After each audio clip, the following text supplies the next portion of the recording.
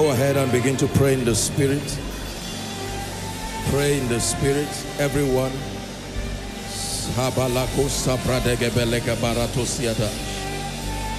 Go ahead and pray in the Spirit.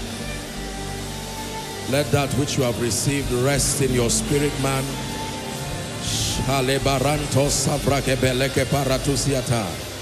This is Koinonia.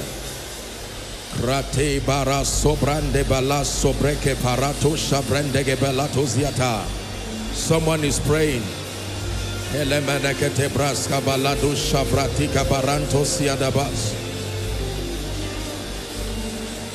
Blessed be the God and our Father, the Father of our Lord Jesus Christ. We worship him in spirit and in truth.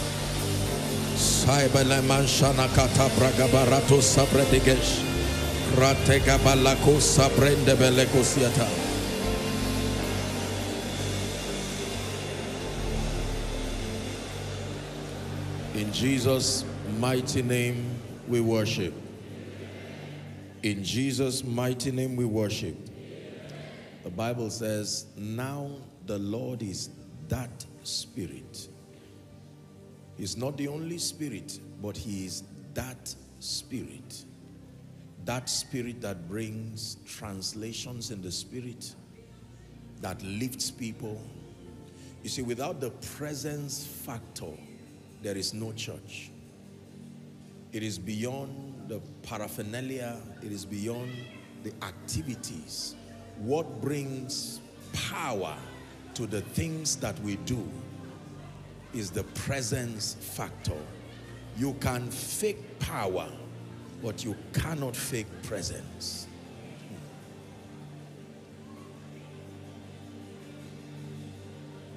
For your name is holy, holy, Lord. For your name is holy, holy, Lord.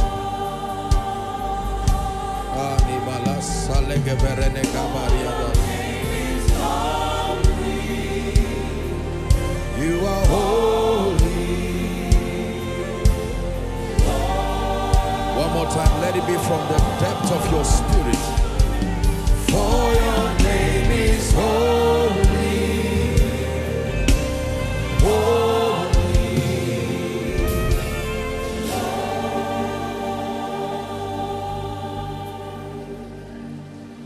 Spirit of the living God, we pray that you will breathe upon us tonight.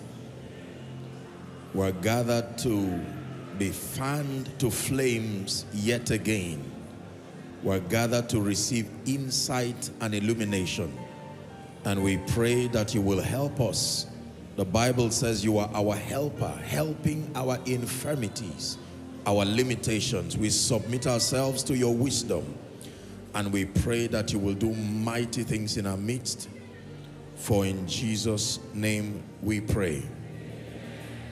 Amen and amen. God bless you. Please be seated if you can. And I want you to be very, very sensitive. This is the house of God. This is not a viewing center. This is not a cinema hall. This is not a place for acting some movie. God has decided to invest his presence in this house. He has decided to tabernacle among us. And we're honored to host his presence. The meaning of that is that you will never return the way you came. In the name of Jesus Christ. That his light and his grace will be so rested upon you that when you step out of this place, it will be clear tonight that you met the King of Kings. In Jesus' name we pray. Amen. So we'll go straight to the business of tonight. But like I promised us last week, let me just make the announcement for the Sound of Revival UK. And then once we're done, we'll just pray on the bills. And then we'll get to discuss that which God has in store for us tonight. in the name of Jesus. There's someone who came here with a very strong pain by the side, look like a strong abdominal pain. The power of God is touching that person right now.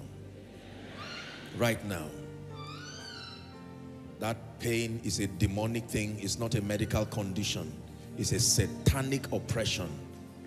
In the name of Jesus, it leaves this moment by the power of the Holy Spirit. By the power of the Holy Spirit. There's someone, you've been having difficulty moving your neck. You are able to move your neck, but it looks like there's something, there's something that creates excruciating pain. You will feel like fire as I'm speaking right now. And that demonic thing will leave you once and for all. In the name of Jesus, the Son of the living God.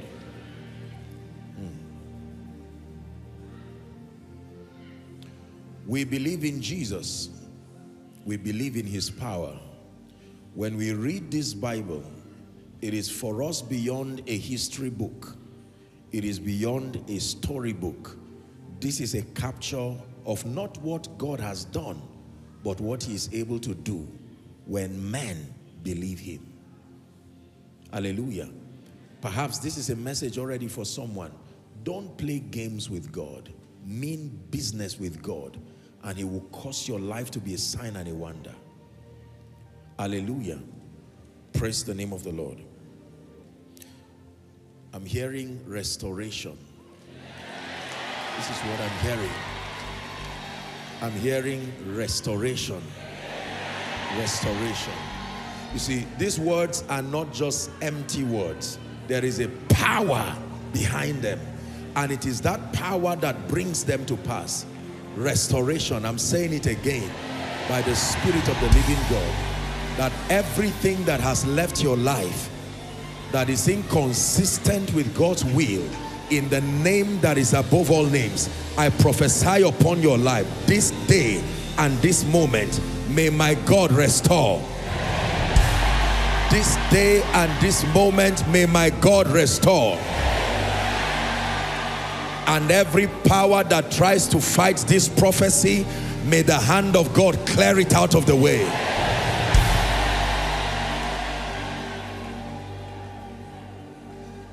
You will marvel and wonder at what happens to you at the instance of this word. I'm not just speaking to you. I'm placing something by this word on your head. I say it one last time. Restore. Restore. Restore. Restore. Shabarakatosiata. Restore.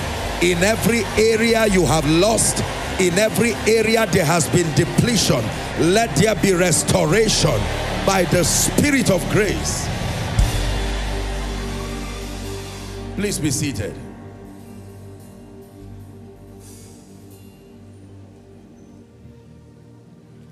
In the name of Jesus, be seated. Just help those under the anointing.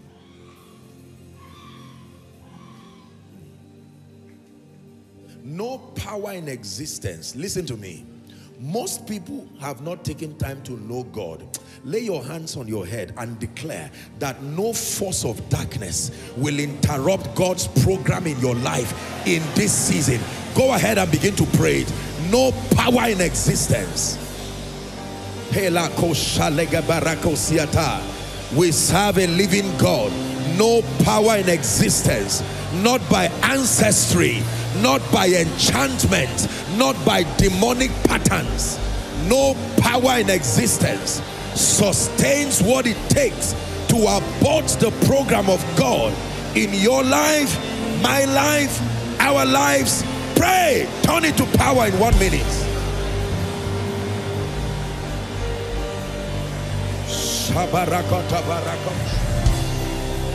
Radila shalaga barakata barat. No power.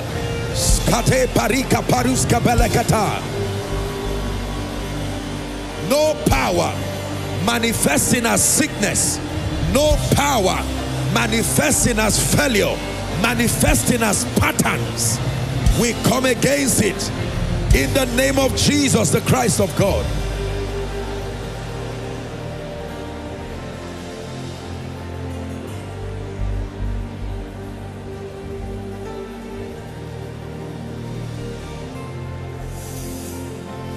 In Jesus' mighty name we pray.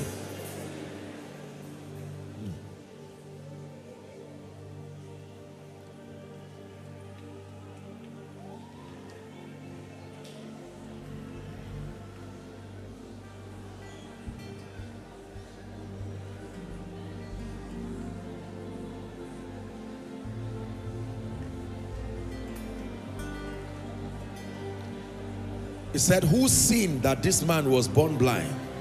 Was it him or his father? And Jesus said, neither, but that the glory of the Lord will be revealed. Let me speak over someone. You will not suffer the sins of your parents. You are delivered from the consequences of the sins of those who went ahead of you. I say it again, you will not be a victim of the consequences from the sins of those who have gone ahead of you or those who were before you.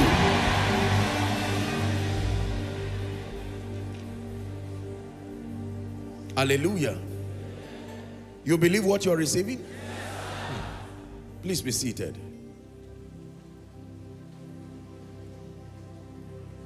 When you come to the house of God, be full of faith. One moment of encounter in his presence can literally rewrite your destiny. Hallelujah. The Bible says in Hebrews chapter 11 and verse 6, it says, for without faith it is impossible to please him, the him being God. For he that cometh to God must believe, number one, that he exists, and then number two, that he is the rewarder or a rewarder of them that diligently seek him. May the Lord do us good tonight in the name of Jesus. All right, so let's have the bill for the Sound of Revival United Kingdom. We're going to pray. Hallelujah. Praise the name of the Lord. And so this is to our global family, and then our family in the United Kingdom, and indeed all over Europe. By the grace of God, the Sound of Revival for this year will be in Leeds. We're using the First Direct Arena in Leeds. It will be on the 19th and the 20th of September. So it's still a long time, but then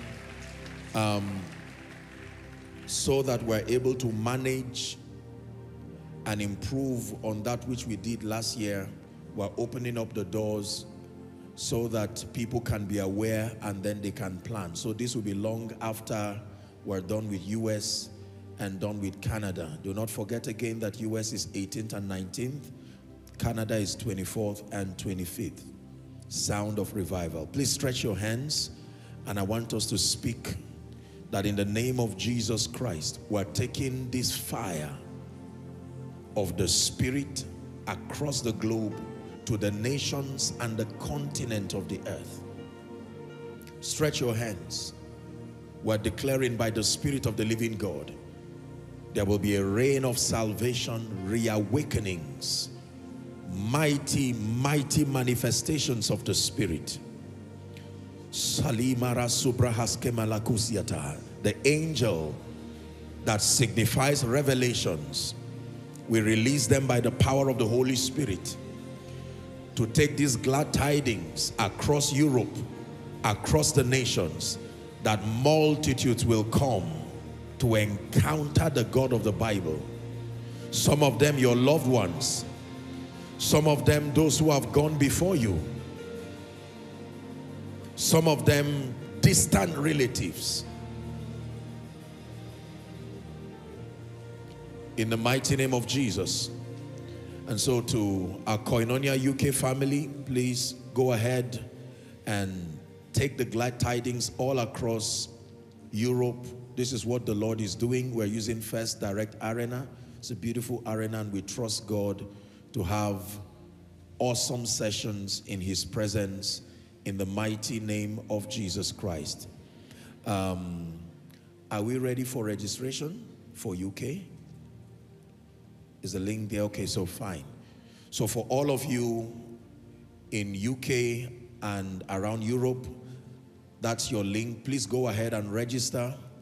Do you know, we're trusting God for grace. I'm told that they've almost exhausted the links even for US, and we're still wondering how we're going to walk around it, because this is just February. Within 48 hours, it was almost, we're praying that we don't have to still get 2 different auditoriums to use, but we have to make do with whatever it is that God is granting grace. It just tells you that people are hungry. They are desperately looking for the living God. People are tired of games, tired of nonsense. They are looking for God, God whose power can be demonstrated here and now. Hallelujah. So for all who are in UK, please follow the link, scan the barcode, and use it for your registration. Please make that as fast as you can for you and for your loved ones.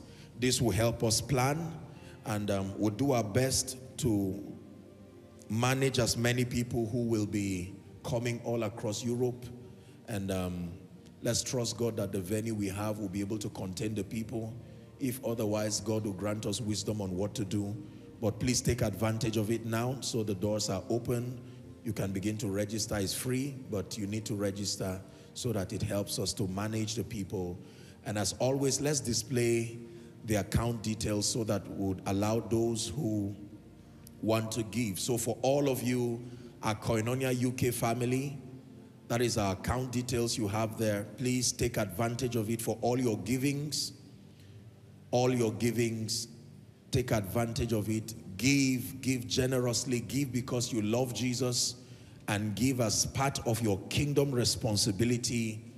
Our orientation in this house and in this ministry, and God is bringing the body of Christ to that state of maturity, is that this matter of money should not be about manipulation or telling lies. There is nothing to hide. The program of God always runs on the shoulders of yielded vessels. It's as simple as that. Are we together?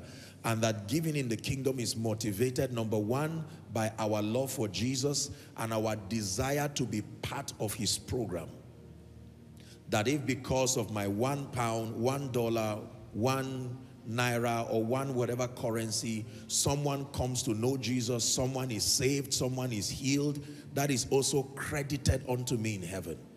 And part of the responsible Christianity we're building is for every believer to know that you have a role, even a financial role, to play in God's program. Void of coercion, void of manipulation. Giving willingly, giving joyfully, motivated by love.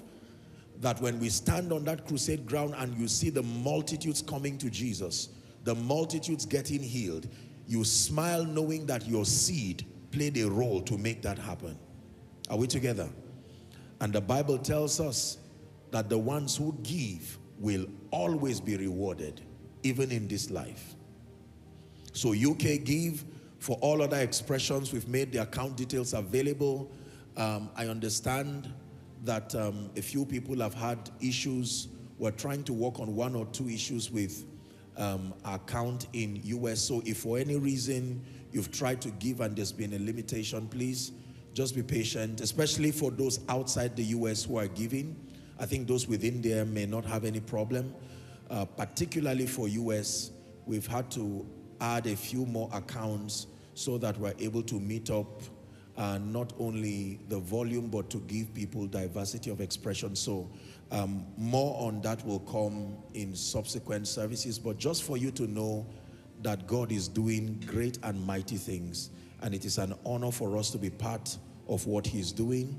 That is First Direct Arena. That's what we'll be using for the conference in the United Kingdom. We thank God for his grace, and we trust that God will be glorified in Jesus' name. Amen and amen. I think we're ready for the business of the night. Hallelujah. Let me start by prophesying over your life. I think when I was praying, the Lord gave me a scripture, Deuteronomy chapter 8, 7 to 9. I have to obey God and speak it over your life. then I'll charge our hearts tonight. Just allow me read, and then I speak it over your life. For the Lord thy God bringeth thee, this is the scripture that came to me while I was praying, into a good land, a land of brooks of water, of fountains and depths that spring out of valleys and hills, a land of wheat and barley and vines and fig trees and pomegranates, a land of oil, of olive and honey. Verse 9, a land wherein thou shalt eat bread without scarceness. Thou shalt not lack anything in it. A land whose stones are iron, and out of whose hills thou mayest diggeth brass. This is provision even in the times of scarcity. Even though I'm not teaching on finances tonight, but I have to obey the Lord. In the name of Jesus, by the power of prophecy, I'm praying for you that beginning from this week, may you step into a strange level of financial testimonies.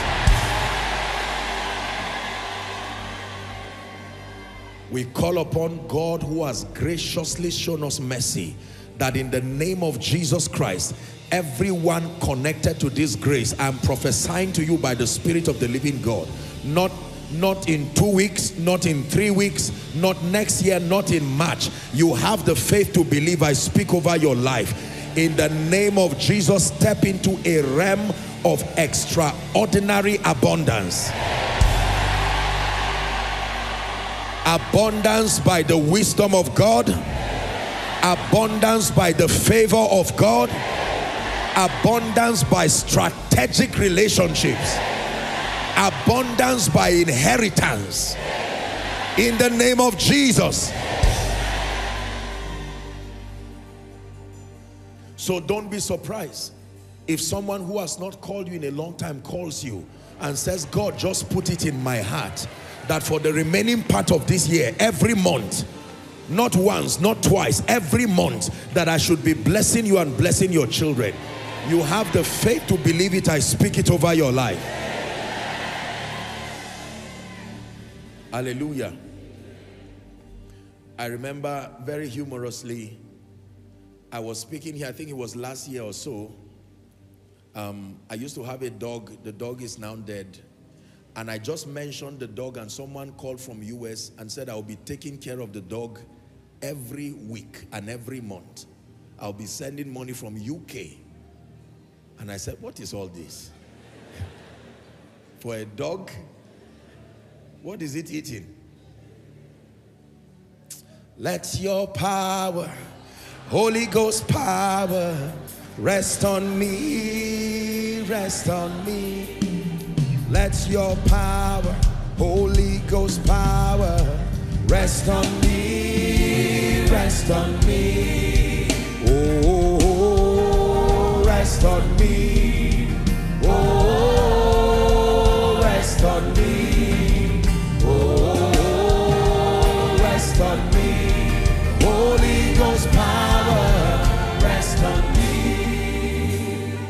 I've taught you that it is what is upon you that controls everything around you. Believe me when I tell you that. It is what comes on your head that controls what is around you. It says, thou anointest my head with oil, but I see the effect of what is on my head on my cup. He doesn't anoint the cup. Thou anointest my head with oil, and my cup runneth over. In the name of Jesus. Please be seated. God is doing something across the globe that is phenomenal. God is doing something in Africa that is phenomenal. As a man of God, I was sharing with a few people back in Lagos. I'm seeing the formation of a cloud that once happened before we came to the scene. There is a cloud that is gathering again. God is moving in a way, perhaps not exact, but a way similar to what he has done before. Maybe before some of us were born, but he's coming again. And we are seeing the formation of that prophetic cloud, gathering from region to region, gathering from nation to nation, gathering from continent to continent. Perhaps, could it be the formation for the last move of God before Jesus returns? I doubt that there will be many, many other moves. The signs are already showing that we are wrapping up. It is true. But we are seeing a heavy cloud that is forming. And this cloud is going to pour out rain. That rain is not going to be little. That rain will last. Hallelujah. It is true. This is not a cloud that is just forming, no. This one is beyond the fist of a man's hand. It is a very mighty, thick cloud. The Spirit of God himself is gathering that cloud. It's a mighty rain of revival. It's a mighty rain of outpouring. Is a mighty rain of awakenings. It is the reenacting of Ezekiel 37 again. And I have seen this many times in my visions. In 2005, the Lord opened my eyes and I saw the continent of Asia. I saw fire, just like a single candlestick. And I saw many Chinese young people, and it came upon just one person, and it began to spread, began to spread, began to spread. You see, I have seen the same formation in Africa, because this is the continent that will present Christ to the world before Jesus returns. It is in prophecy. It is true. And if you are here gathered tonight, let me tell you, it is because there is something within your spirit. Tonight, deep is about to call unto deep. Deep is about to call unto deep. Deep is about to call unto deep. Doesn't matter whether you are a male or female. Doesn't matter whether you are young or old. It is a prophetic formation over something mighty that God is doing. And we're glad that we'll be witnessing this in our lifetime. The fathers, in the next 10 to 20 years, the truth is that for the fathers, the cloud is already shifting. They are already seeing the signs. There are chariots ready to come and pick them. It will not be immediate, but it will not be very long. There is a baton in the spirit, a transference, genuine, authentic graces and mantles over the next decade. Hear me, I'm saying this by the spirit of prophecy, that over the next 10 years, there will be a prophetic transition within the body of Christ. There are many, others have gone, still within the decade. Men like Reinhard Bonnke, men like T.L. Osborne, Pat Robinson left this year, Maurice Cerullo, they have gone. Our fathers in Nigeria are still here because of their covenant of long life. They will still be here for a while, but it will not be for too long. They know it, we know it. So there is a transition in the spirit. And Elijah told Elisha, if you can see me, if you can see me, if you will not lose focus and see me. But you see, it is not only a handing over of mantles that will be happening. There are other mantles that could not be handed over because there were no faithful vessels to carry it. And when the carriers were old, all those who were in front of them were in the order of Gehazi and Judas. So they could not hand over the mantle. And many of them died with the mantles. But you see, mantles don't go back to heaven. No. That means they are somewhere being preserved by the Spirit of grace, waiting for vessels that will become fit and dexterous. Listen, you will see mantles that we have not seen in the body of Christ maybe for the last 100 years. I pray we have the grace to receive them. You will see people walk in mantles that the last person who walked in it was written in the Bible. And you are wondering, where did this grace come from? This blend of spiritual formation, where is this one coming from? I have seen this and it will happen.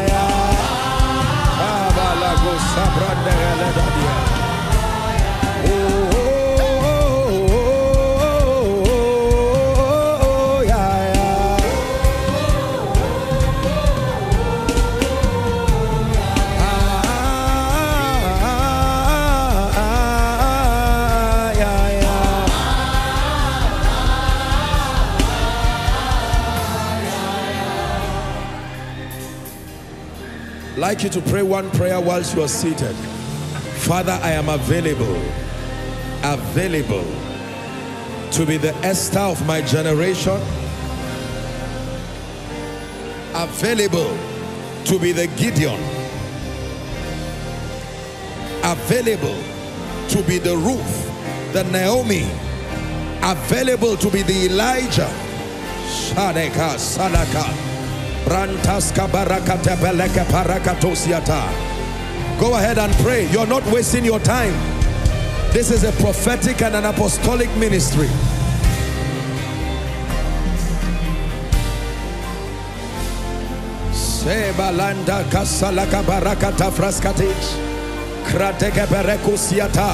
Respond to the stirring in the spirit.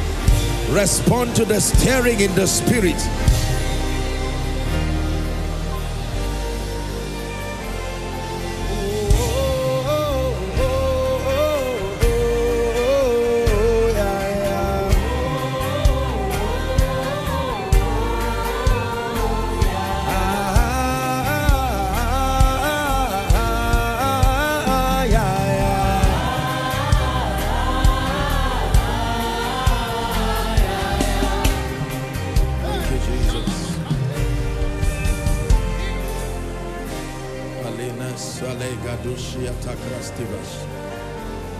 Please don't be distracted.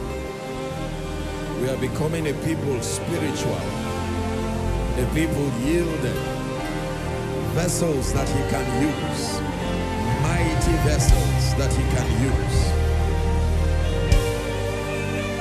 Take a few minutes. I just sense a stirring in the spirit. Don't waste it. Take a few minutes to pray in the spirit.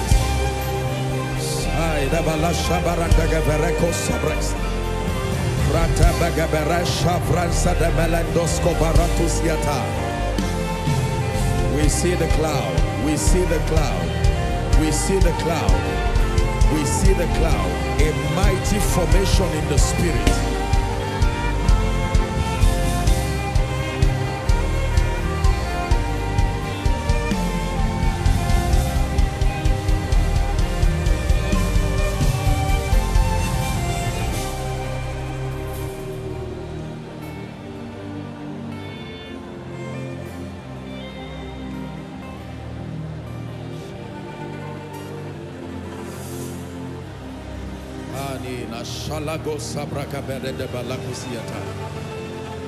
This is Koinonia.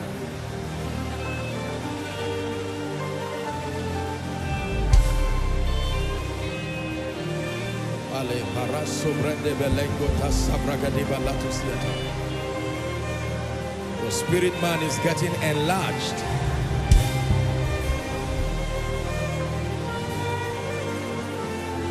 In Jesus' name we pray. In Jesus' name we pray.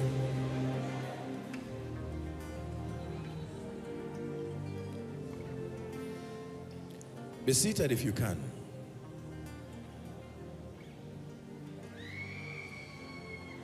And so all across the globe, there is a mighty formation. If you are not aware of this, it is because you are not spiritual. The Bible says these days will be like the days of Noah. In the days of Noah, there were two groups of people. There were those who understood what God was doing, and they were participating in the building of the ark. And there were the mockers and the naysayers, completely disinterested. But the Bible says it was God himself that came to shut the door. And when he shut the door, the flood came. And everyone who was not in that act of safety died. Everyone.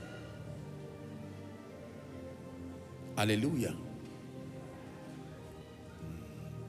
One of the graces that the apostolic ministry enjoys is access to the dealings of God per season, per dispensation, so that you understand what God is doing, and then you can interpret what God is doing and help his people prepare, so that when he comes in that regard, they are vessels that are prepared to be mightily used by him.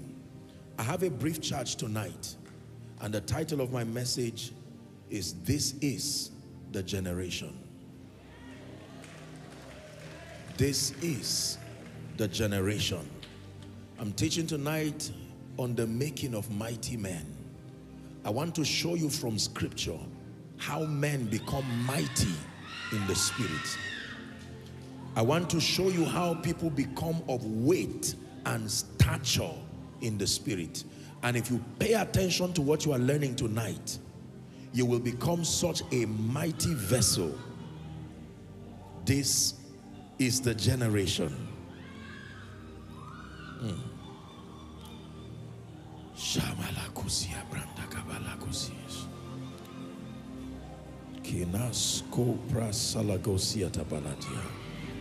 I wonder how we're going to go today.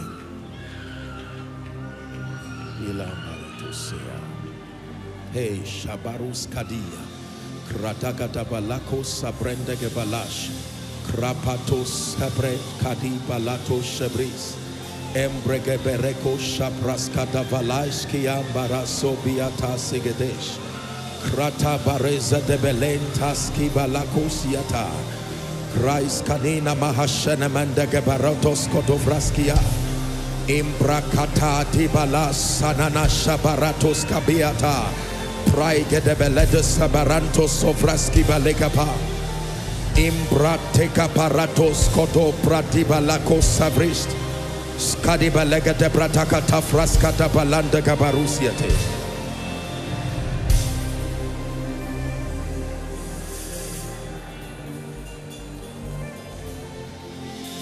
Help us, Spirit of the living God. Okay, please be seated. There are three emphases of the Spirit. Let me start from there. There are three prophetic emphases of the Spirit in these last days. I have taught you, but let me recap. Let me start from there. Number one is the world evangelization. This is the first emphasis of the Spirit in this prophetic season that we are in. World evangelization. The Spirit of God, like never before, is raising men, and he's moving across the length and the breadth of this earth for that one final wave that will bring in the harvest. Are we together? In order of divine priority, God's emphasis right now is a greater determination by the Spirit to find laborers that can make world evangelization a success. Number two, What is the second emphasis of the Spirit in this season? The maturity of the saints. The maturity of the saints. In addition to world evangelization, the second emphasis of the Spirit in this season is that the saints come into an experience of maturity, holistic maturity. Number 3, what is the third emphasis of the Spirit over the nations in this season? Territorial transformation. That territories will experience the light, the power, the wisdom of God in a way that the cosmos will have to admit that this is the workings of God.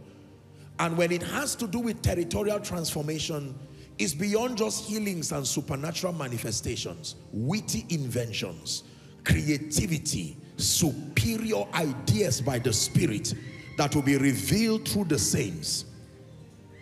It's important for you to know this.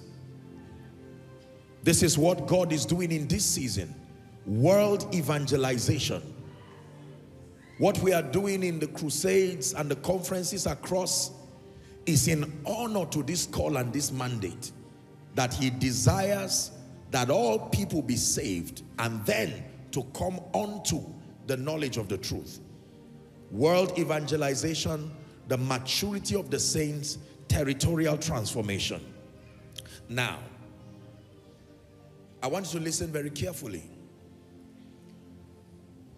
The major challenge, in my opinion, and I submit to you that particularly in Africa, there's been a growing dissatisfaction as far as nominal Christianity is concerned. People are beginning to be tired of the ritual of religion, tired of church as usual. Are we together? Tired of communications of spiritual things without the power and the authority component. People across the horizon, Christians and non-Christians alike, are beginning to get fed up. Never has it been in history where God is collapsing the walls of denominationalism.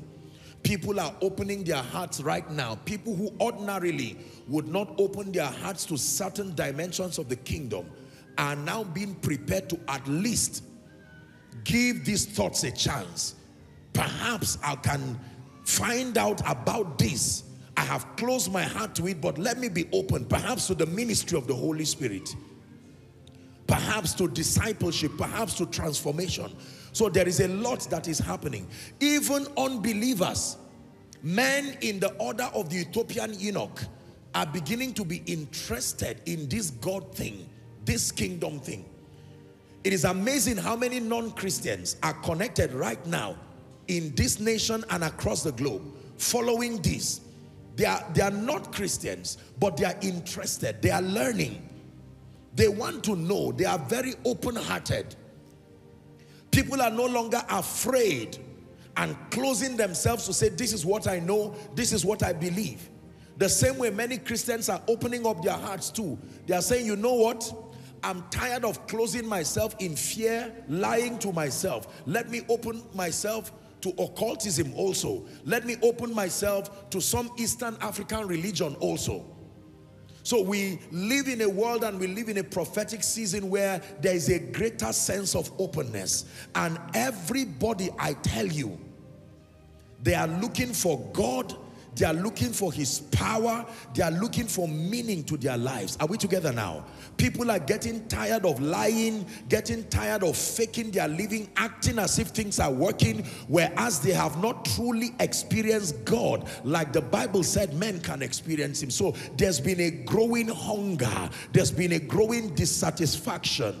Even among men and women of God, particularly in Nigeria and Africa, there's been a sudden reawakening. People are getting really serious with God to say, listen, if I do not know this, let me open up my heart to find out what else can there be in God.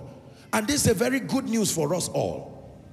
However, I have found out that the major reason why it looks like the Holy Spirit is limited in terms of manifesting the reality of the God life, the reality of the supernatural power of God here on earth, the major reason has been the kind and the quality of vessels that are available. I want you to please listen.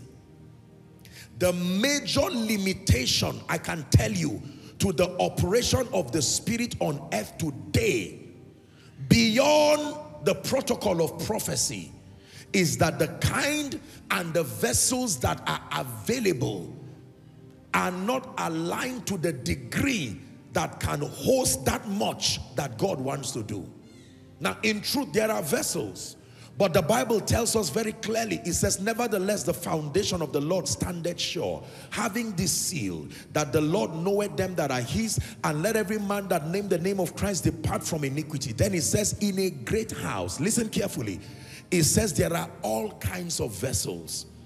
Some vessels are gold, some vessels are silver, some vessels are wood, some vessels are earth or clay. And he told us immediately that some of these vessels already, they are unto honor. And some vessels are not unto honor. They are unto dishonor. Verse 21 says, if a man will purge himself. So you see that God wants to use the vessels. The master wants to use the vessels unto good works. But the kind and the quality of vessels that we have that are sincerely available, you see that now, they may not be able to birth the purposes of God to God's satisfaction. And it seems to me as though in every generation, God seems to bring a proposition to people within that generation. I want to move.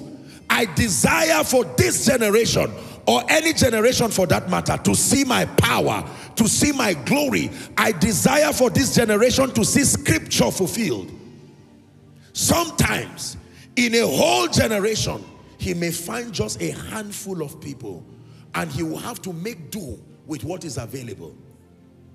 And the danger is that the moment there are few people, that move of God will not last, because the few people are also human. And the burden on them, either the burden of fatigue or the burden of temptations or just the humanity of men or attacks from the kingdom of darkness. And then they are cut out of the way and God's program is lost. Now God is coming to our generation again, like he has done fairly so to every generation. And the clarion call is not just Maranatha, God come. He wants to come, but the quality of the vessels. And here's what the Lord revealed to me. There are essentially two defects with the vessels that God desires to use. Two defects. Number one is, on one side, we have vessels that are completely disinterested in spirituality, spiritual growth, and kingdom come.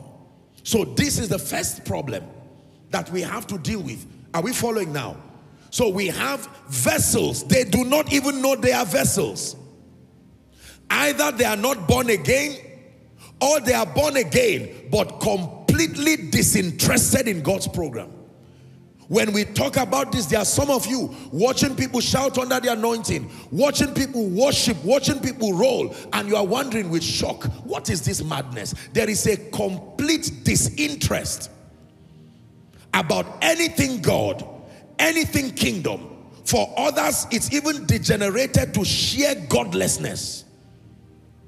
They do not want to hear anything that has the name of Jesus on it. This is the first problem that God wants to solve. There are many people today who are not yet saved, but are enlisted as part of the prophetic army in this move of God. That is a very serious thing.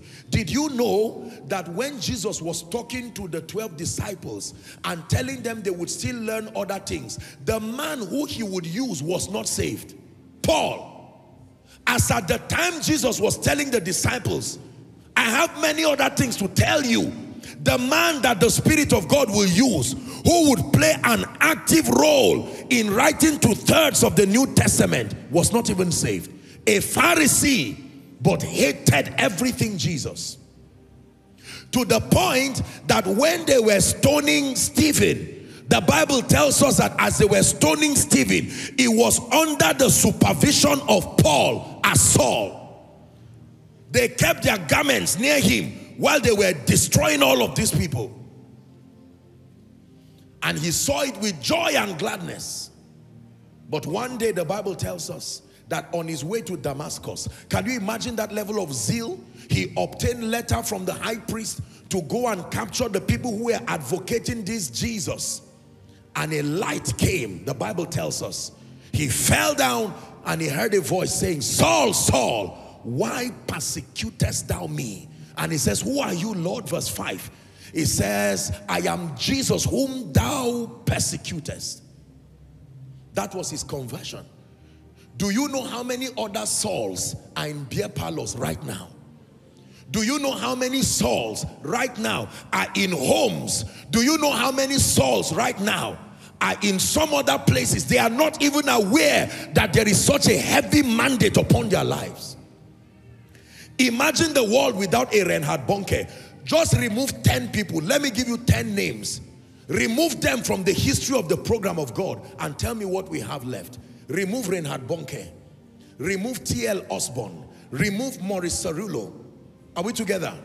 Remove Billy Graham. Remove, say, Pat Robertson. Just remove these 10 people alone. What do we have left?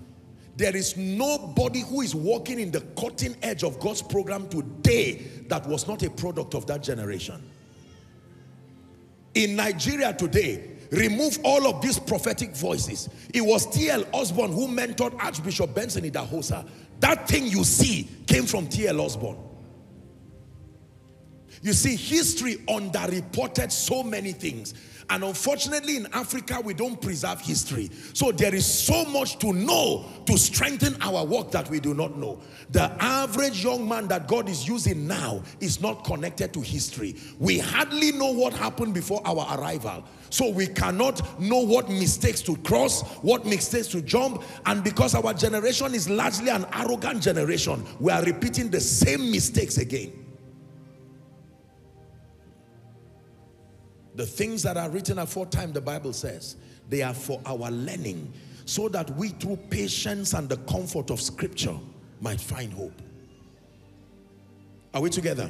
So the first problem that the Spirit of God wants to correct is the disinterest, complete disinterest in the things of God. Let me tell you the truth. You would think being a man of God, my life has just been full of meeting zealous people who love the Lord.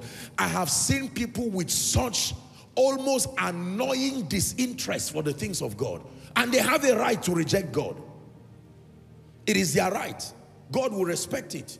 Except that in their disinterest, God will have to take their bishopric and give another person. Can I tell you, there are many people you see today, the burden on them is because their assignment they are carrying out was not the original script. Other people who were supposed to have risen have refused to rise, and so God has to make do with the available vessels. And you will see men start as maybe evangelists and keep evolving into other things because they have to midwife many assignments and prophetic programs until the people assigned are trained enough to take it.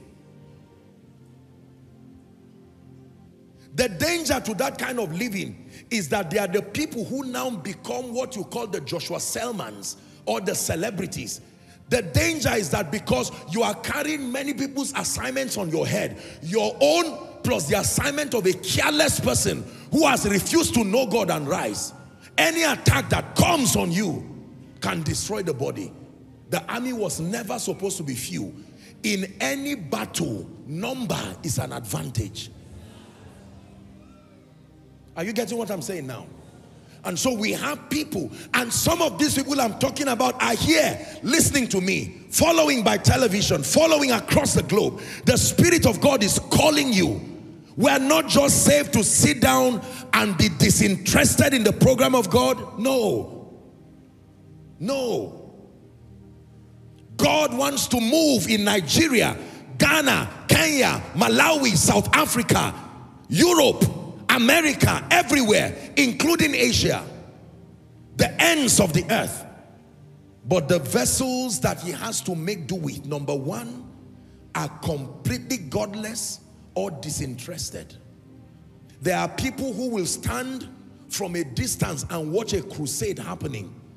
And while the man is shouting in the name of Jesus, is it time for you to be saved? They will be laughing and perhaps maybe drinking and telling others, go for, and they are completely disinterested.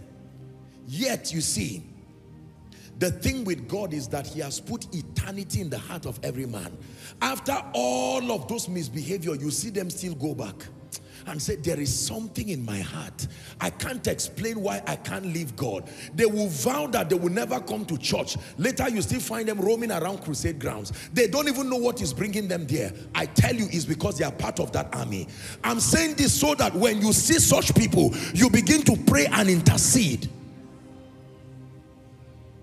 The scribes and the Pharisees would never open up their heart to receive of what Jesus was saying. Yet you will always find them in his crusade. If you don't like him, go away. But what was still keeping them there? Because there is a cry. Some of you vowed that you will never come for Koinonia. You are here now. You vowed that you will never come to church. In fact, you are here now. You insulted pastors and said everybody is a crook. You are still here. You know why? Because there is destiny and prophecy upon you. And let me tell you, provided you are alive, except you use your mouth to say, Lord, I reject you consciously and willingly. Leave me alone. I'm exercising my will. He will respect you. And for some, do you know, maybe based on God's prophetic blueprint, you are supposed to start your kingdom assignment actively, maybe at 20, 30. You are now 40, 45, 50. And God is saying, I'm still waiting. I know time is gone, but we'll find out what we can do with you. Do you believe what you're hearing? Disinterest. Especially for young people, because the glory of young people is their strength. And there are many young people who, I'm not talking of blind fanaticism, I'll talk about that. An altar call is made, they are not interested. The Spirit of God is speaking to them. You would be the first person to get born again in your lineage. Why do you think he brought you to church? Just to watch a man? No, too small a reason. It's because he vowed to even your idol worshiper father. One day your idol worshiper grandfather or great-grandfather had a voice, from this lineage a prophet will rise. He checked. Who is speaking? It is not my idols. It was God placing a witness. And even if it's after 40 years, you see, this God is truly a covenant-keeping God. Even if it's after 40 years, he will come back again. I said something to this family. Let me come and find out if there is one vessel who has been born. And the Spirit of God starts moving around. And then he will find out that all the men are not serious and say, let me try the women. It doesn't matter, male or female. I just need someone as a witness that I need to birth my purposes in this family. There are other families, they didn't know God, but when missionaries came to that village, they said, you know what? There is one bedroom there. I am an idol worshiper. I won't go for your crusade, but stay in that room. And while the man prayed there was a witness in heaven. And God said, because this man did this, we will insist that one seed from his loins must serve the Lord. And that's what has brought many of you to church right now. Because you are wondering, how did I get to Abuja? Look at the effort. God had to relocate you. Maybe NYSC brought you here and God refused to allow you go back. Listen, I'm not just preaching. Listen to what I'm saying. God is a covenant-keeping God. He's looking for vessels. And for some of you, because Satan has discerned the prophetic destiny that you have, he started scheduling men to distract you early. Maybe they started distracting you on campus. Maybe they started distracting you everywhere. And right now, the way you are, having dreams of mighty things, But as it is right now, there is nothing close to kingdom come in your life. King of kings, Lord of lords, faithful and true, Lamb of God, we worship you. King of kings, Lord of lords, faithful and true, Lamb of God, we worship you. Let me tell you the truth. If it is the God of the Bible bar, those dreams will not stop. You will keep seeing yourself healing. Many people have not seen God when he's looking for a man. God is not ashamed though. God pursues men with the vulnerability that a young man looks to look for a wife. You know how a man is looking for a wife and he will stand in the rain, he doesn't care. That is how vulnerable God is. He will wait for you. If it's 10 years, he will wait for you.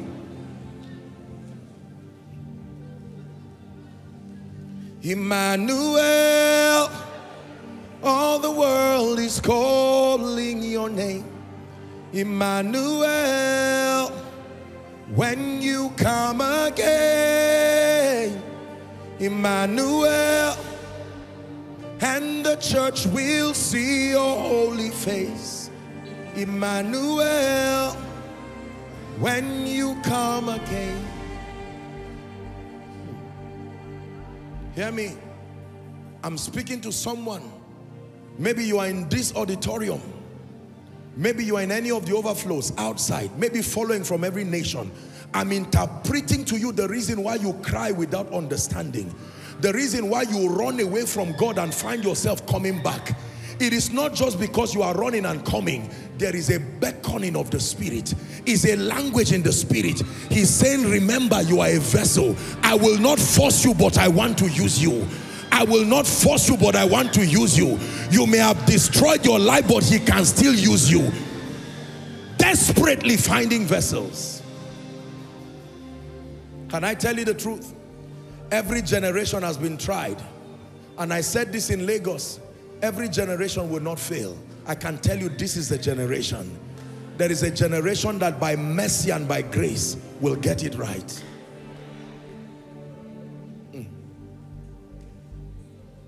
So number one, please sit down. We have vessels that are completely disinterested in the things of God, even though there is prophecy upon their lives. They tremble at the word of God, but something within them has refused to respond to their maker. This is the reason why for every service we make altar calls. Not just because we have a mandate. It is the last opportunity for someone in every service. God has been trailing that person for 10 years. Finally, God brought him to Koinonia. You see, let me tell you this. When you see the way we prepare for service in this ministry, this is also part of the motivation. When we pray, when we build up our spirits, when the worship team prepare to set the atmosphere, is because God knows he's finally finding one vessel. Finally. And I can tell you, for someone watching me, the Spirit of God is rejoicing at what I'm saying. Heaven is rejoicing because he's saying, finally, now I can fulfill what I promised this lineage. I have finally found a vessel. But whether you will say yes to God or not is now up to you. Do you know it is within your power to look God at the face and say, I reject you. I reject the mantle you want to put upon my life. I'm not interested in your program. Get out of my life. He will respect you. But the consequence is that you and all those who were designed to be saved and blessed through your life will have to perish.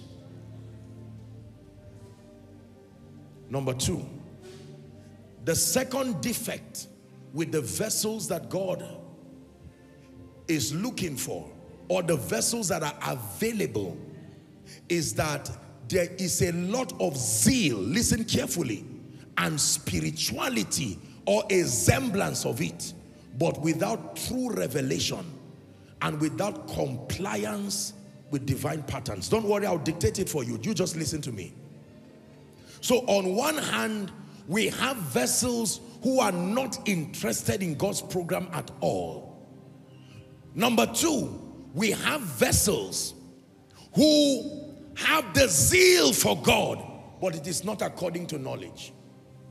Their zeal has led them into various shades of legalism, self-righteousness, and effort in the flesh, and even in futility to host God and host his program.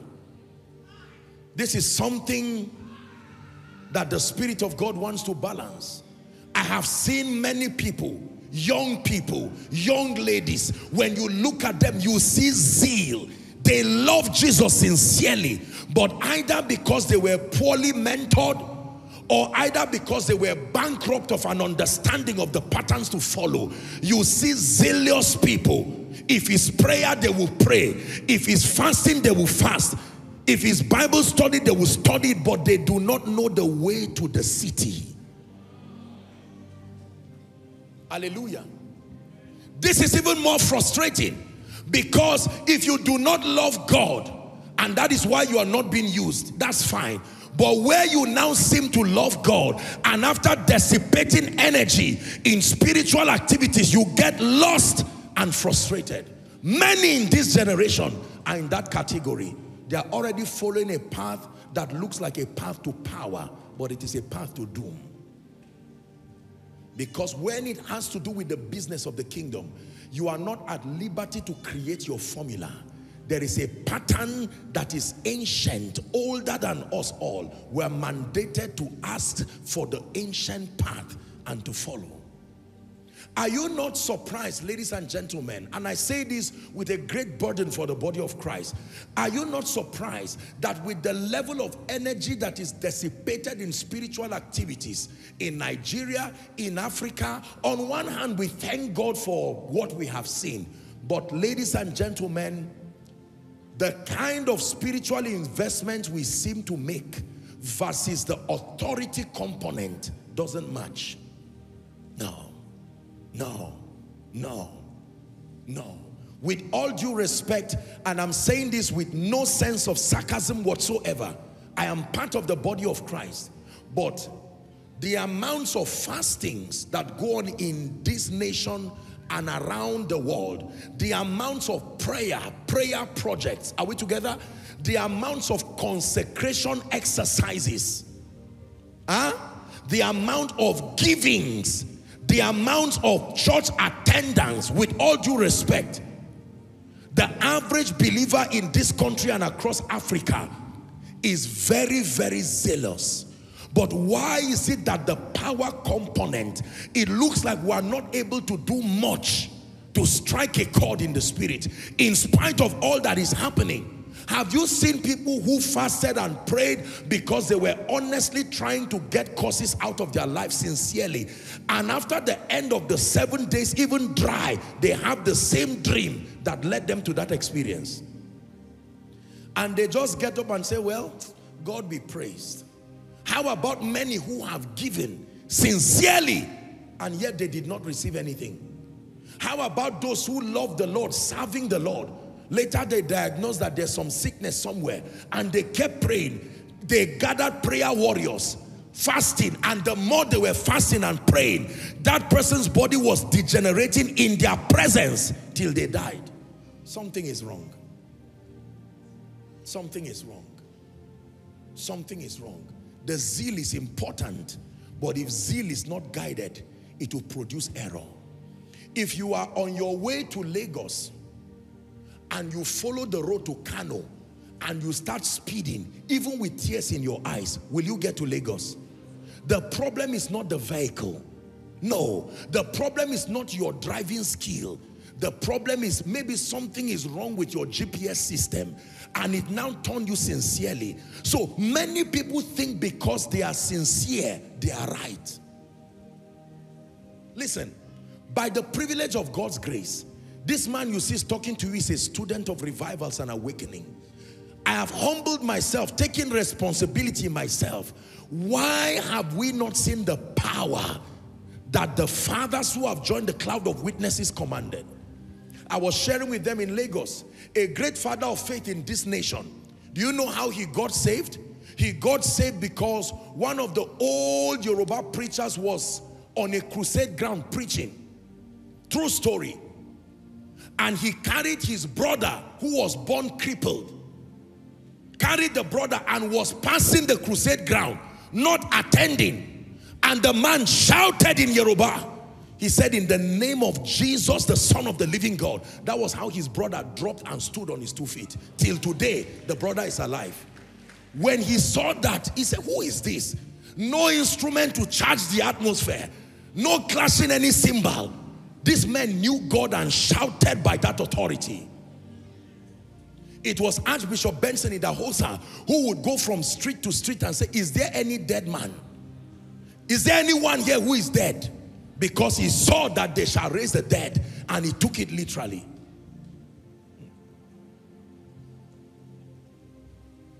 I've visited many campgrounds in this nation, and sometimes I ask them to share with me the histories around it. My God, this man knew God. This man knew God. One time I was in Bonny Island, and they showed me the pulpit of one great general of God.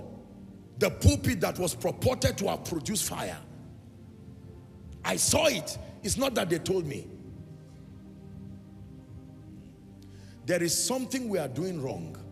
And the first thing is for us to admit that we have done well, but we need to cry on the Spirit of grace. Let me tell you the first problem with this second group of people is called the danger and the deception of self-sufficiency. The group of many who are zealous, sincere people, but are not able to see God. It is a trap, it's a weakness in all men. That based on the abundance of Joshua Selman's fasting, the abundance of Joshua Selman's prayer, the abundance of Joshua Selman's word study, the abundance of Joshua Selman's attending conferences, God must use me. He doesn't have an option. No. The Bible warns men that our sufficiency is of Christ. This is the difference between our generation and the generation of the fathers. That in spite of the activities they did, their confidence was entirely on the cross, not on self. Are we together? If I stand here right now, I expect the power of God to move. I expect people to be healed, and I put together my spiritual credentials as the basis for why it must happen. And I seem to manipulate God and say, God, you are joking. I have fasted. I have prayed. I have done this. You must move. No, sir. It doesn't work that way. If it worked that way, the sons of Sceva were a very consecrated people. Yet the demons did not respect them. I hope you know their father was a priest. Sceva was a priest. How about the disciples who were walking with Jesus? And in spite of that proximity, the epileptic patient was not healed by them. And they met him in frustration and said, why couldn't this go out? Listen, we stand a risk as a generation to eventually become frustrated, like it is already happening to many. The profitability of spiritual activities is that it translates to power, power that we can see. When God demands that we pray, when God demands that we fast, when God demands that we give into the study of the word, listen to me, none of those activities were supposed to replace his strength and sufficiency in our lives. I had the honor and the privilege of being at a Reinhard Bonnke crusade.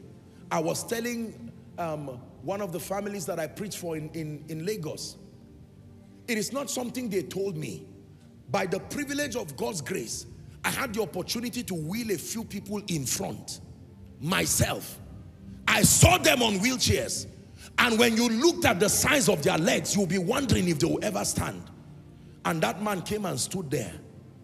Some of us who are masters of revelation, hearing Reinhard Bonnke will frustrate you because you look like there's nothing to say. A simple parable, and he's laughing and just shouting, making gestures, and here you are boiling and saying, I want power. As soon as that man was done, watch this. He took a glass of water, and then I can't remember what else happened. He was going to pray. And he just shouted, in the name of Jesus, with almost losing his voice. Blind eyes, be healed. Deaf ears. Nobody felt anything. Nobody fell down that I know, that I saw. Nobody shouted Jesus like demon. Nothing.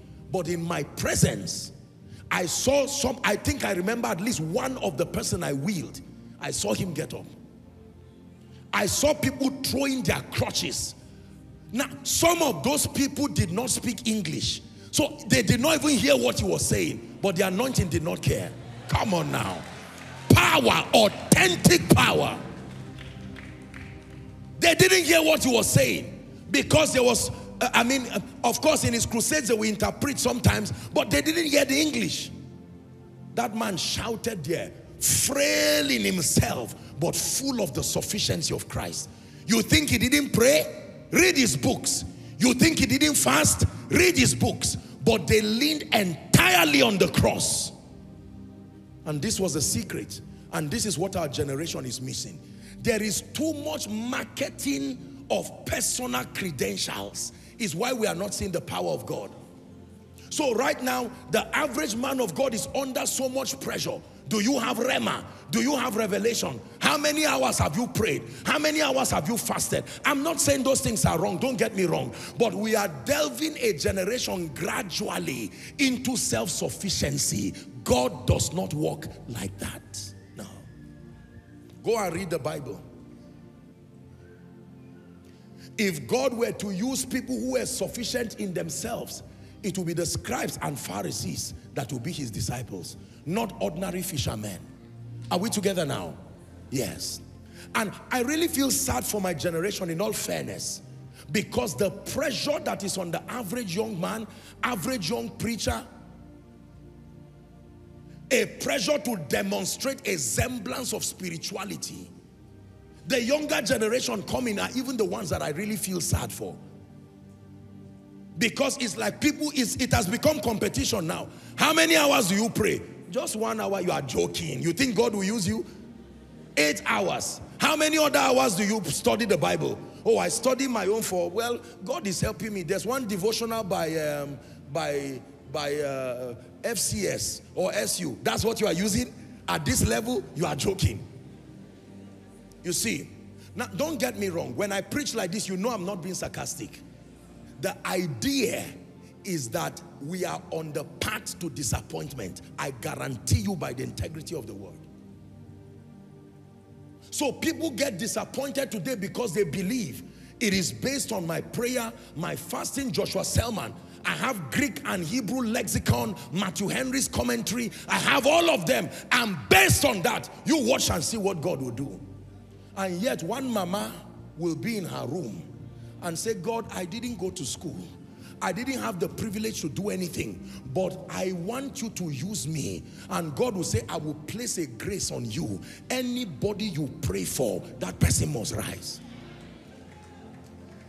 Because this revival we are calling for, in truth, there is a price to pay.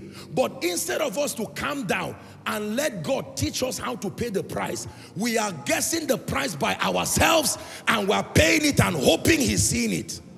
It doesn't work that way. I have seen the power of God in my life. If it's the business of power, God has shown me mercy.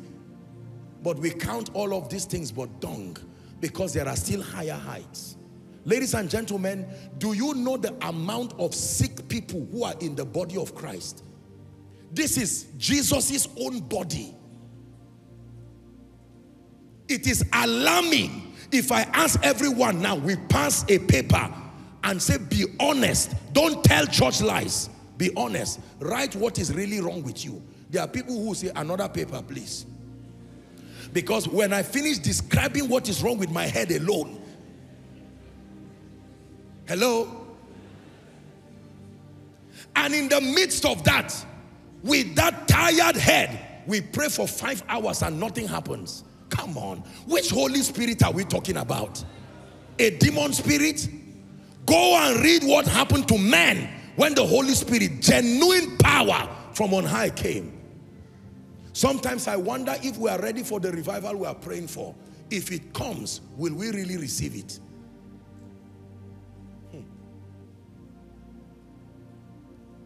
Hallelujah.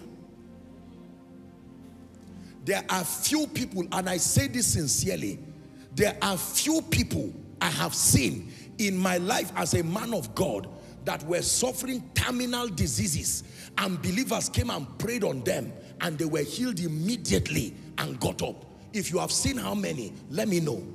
I will be glad to learn from you. I'm not talking of someone who is sick, that while you were praying, both you and the doctor were working together. Eventually, glory be to God, he was healed. I'm talking about people who it was an entire display of the power of God. That someone who could not walk, clearly diagnosed with cancer stage 4, and you came to that hospital and left with that patient. Our pride is too much. We have done well, but we need to settle down. We are still in kindergarten in the school of the Spirit. I tell you sincerely, it's an uncomfortable truth.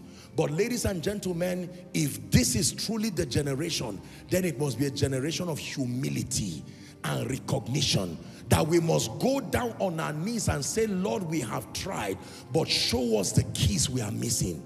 There is certainly something wrong. Certainly. Certainly. I have watched a few of T.L. Osborne's crusades. Do you know what challenged T.L. Osborne to walk in power? He went to India and preached like many of us are preaching. Oh, Jesus saves. After fasting, after praying, he went there and nothing happened. The people were not interested because there was no proof. He went back and made up his mind that he will contend for power. And when that happened, he returned back there. When he was speaking, they did not pay attention. Based on what we are told, he called on a blind person out. He called on a crippled person and one other person. When they were healed, the people began to shout. My God, I have seen photos of his crusades and I've seen some of the videos. Honestly, if you don't see it, you would think they were lying. This issue of legs growing that cannot be verified in our generation many times. You go and see his crusade. You will see the metal that the person was wearing, significant inches shorter than the other. And it came out in the presence of everyone. I watched the videos of Charles and Francis Hunter. I used to have their entire healing series. My God, I saw spectacular miracles by these people. I was told of one of our fathers of faith, he's gone to be with the Lord now. That man, that if he prophesied upon you, if you enter his, wherever it is that he's praying, and if he speaks concerning you, believe me, except you don't believe it, it will come to pass. They said his word did not fall to the ground till he died. There was nothing recorded that he told anybody in prophecy that didn't come to pass.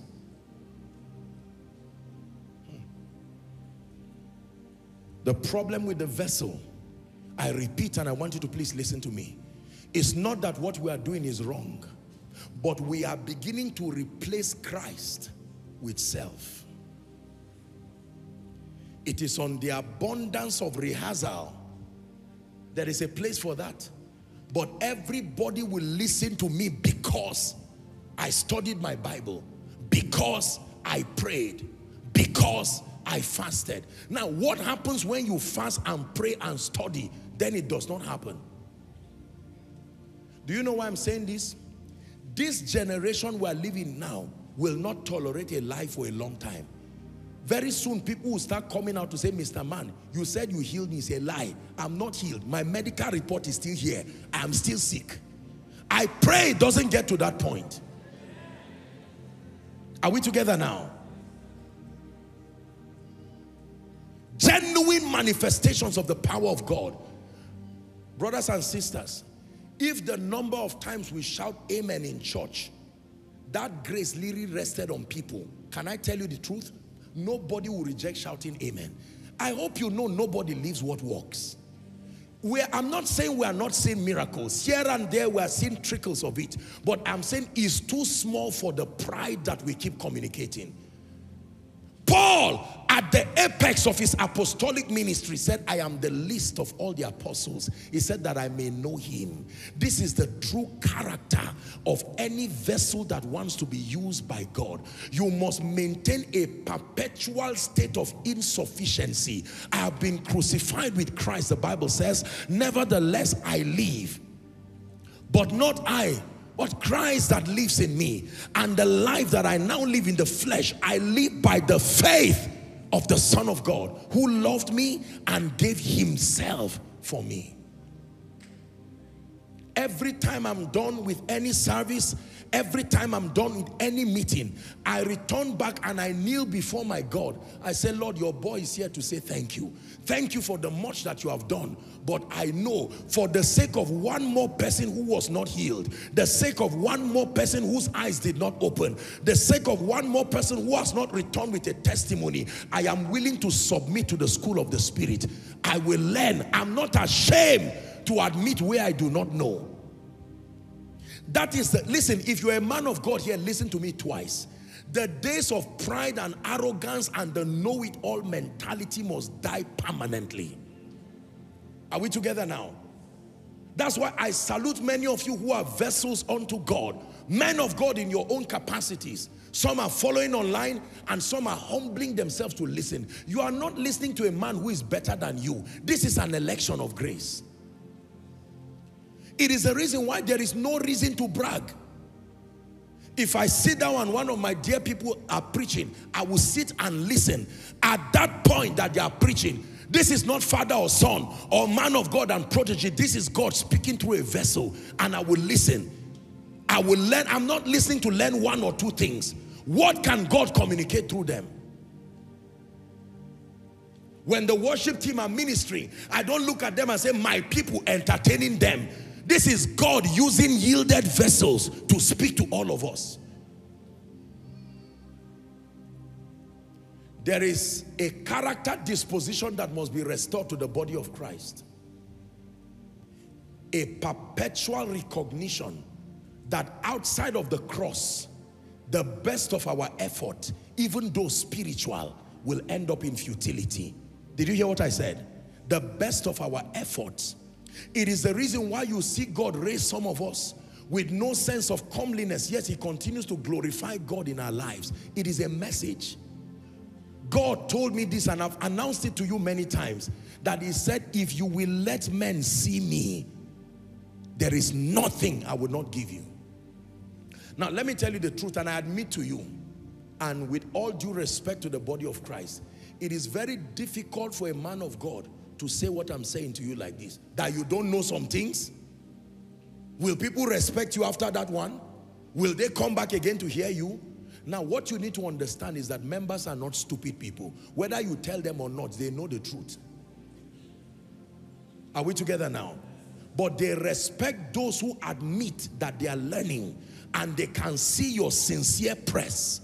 But when you stand and carry a know-it-all mentality and yet there is no result to show, there are many other heights I need to step into.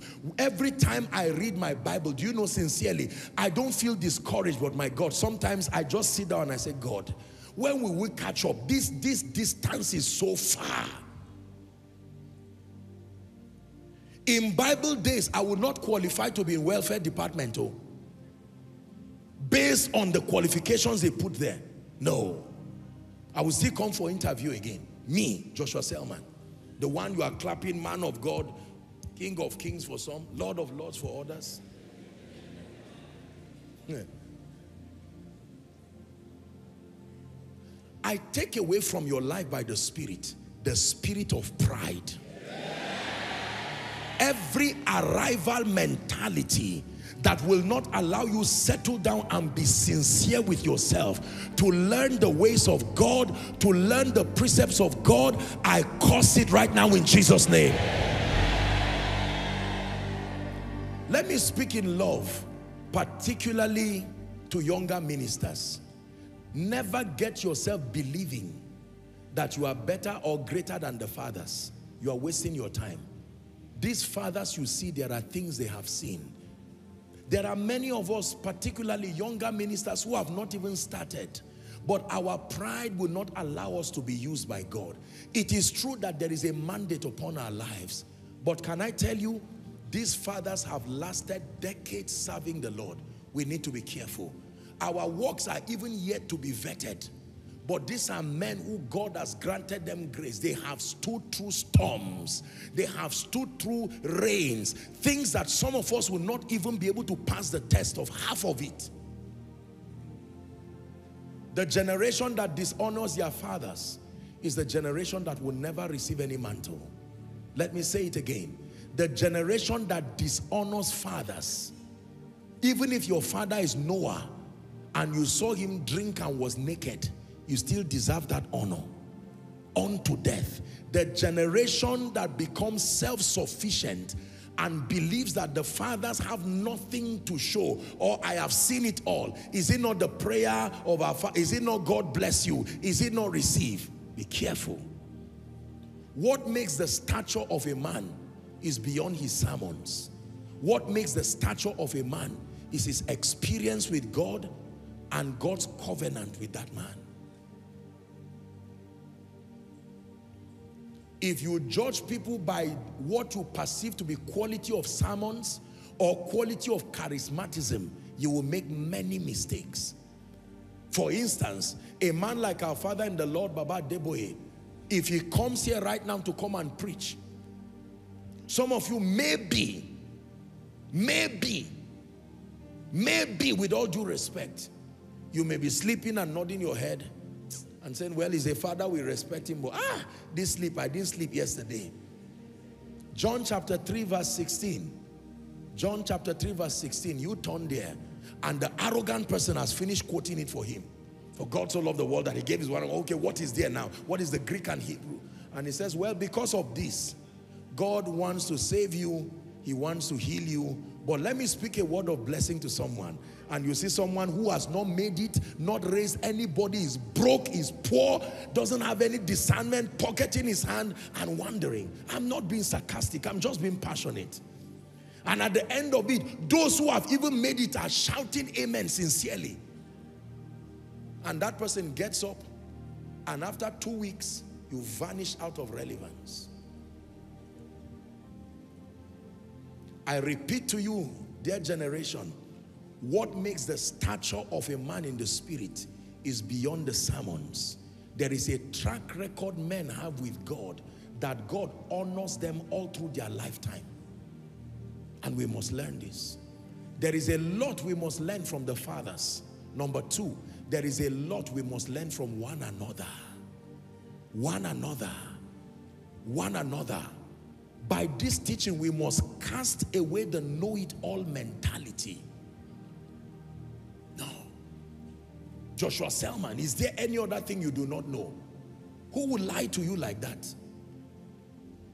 Do you know how many things I do not know? Do you know how many other heights we need to cross in the spirit? Never allow what you know to destroy your passion to learn what you do not know.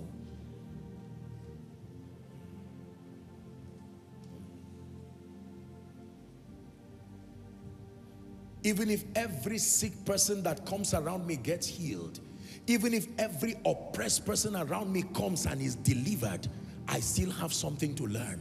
You see, when I go for meetings to teach, I go to be a blessing to the people, but as I sit there, I'm like a sponge, learning all I can learn. If I can't learn spirituality, I can learn excellence and administration. It's not an advantage we had in the north by default, with all due respect. Most of the things I learned in terms of administration and leadership did not come from my background, because I did not see that level of dexterity. Maybe moral excellence, maybe sincerity, but I had to outsource from people. For some of them, they received our spiritual understanding. In exchange, we received their understanding of administration and dexterity. That sharing is one of the things that God wants to restore in the body of Christ. That we can sit down and learn sincerely from one another. The dimensions, there is no need trying to dig a well that has been dug.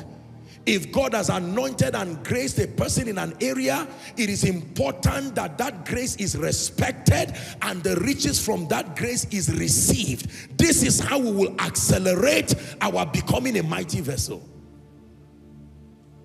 Hallelujah. No matter how many things you know about prayer, my God, there are people who have been praying before we were born. There are campgrounds in this nation where prayer is 24 hours.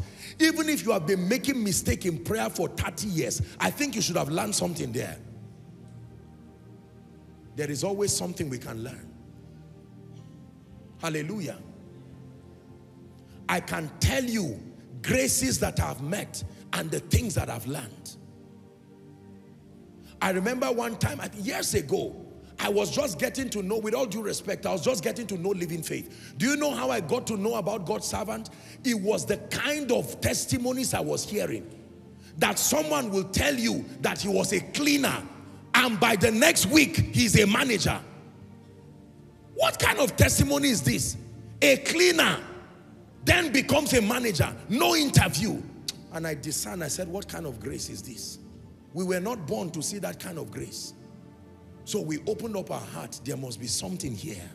Lord, with humility, this grace is for our taking and they give it freely. What honor component must come in to receive? And some of the things we have gotten today has come from these streams.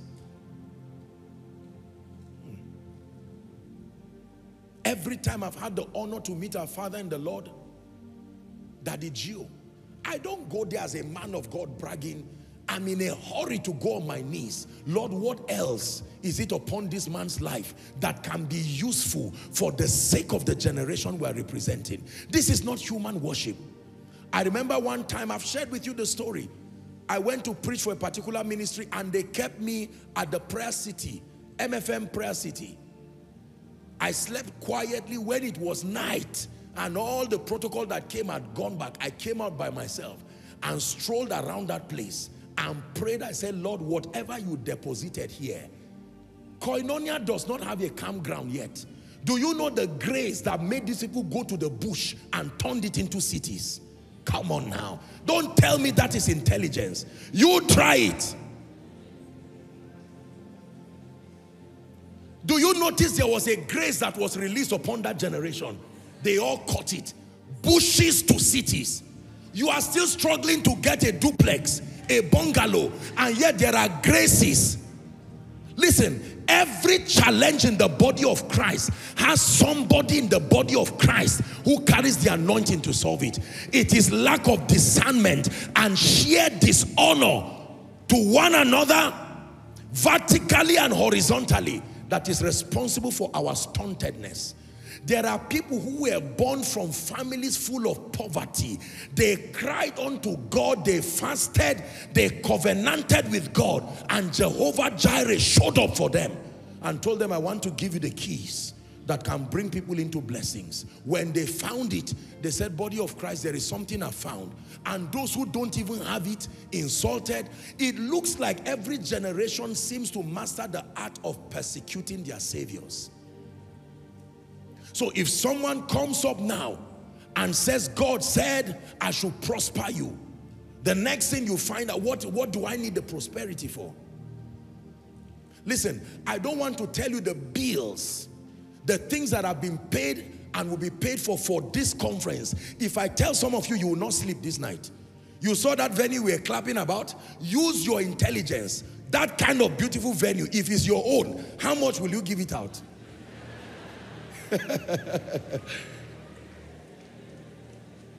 The venue you are sitting in right now, down to all the overflows, the basement, outside, if it is your property, how much do you think it is to run Koinonia every service? And you are not raising any extra offering. You are enjoying now, everything is working, you are fine. The security architecture in this ministry alone, let me leave that to glory be to God.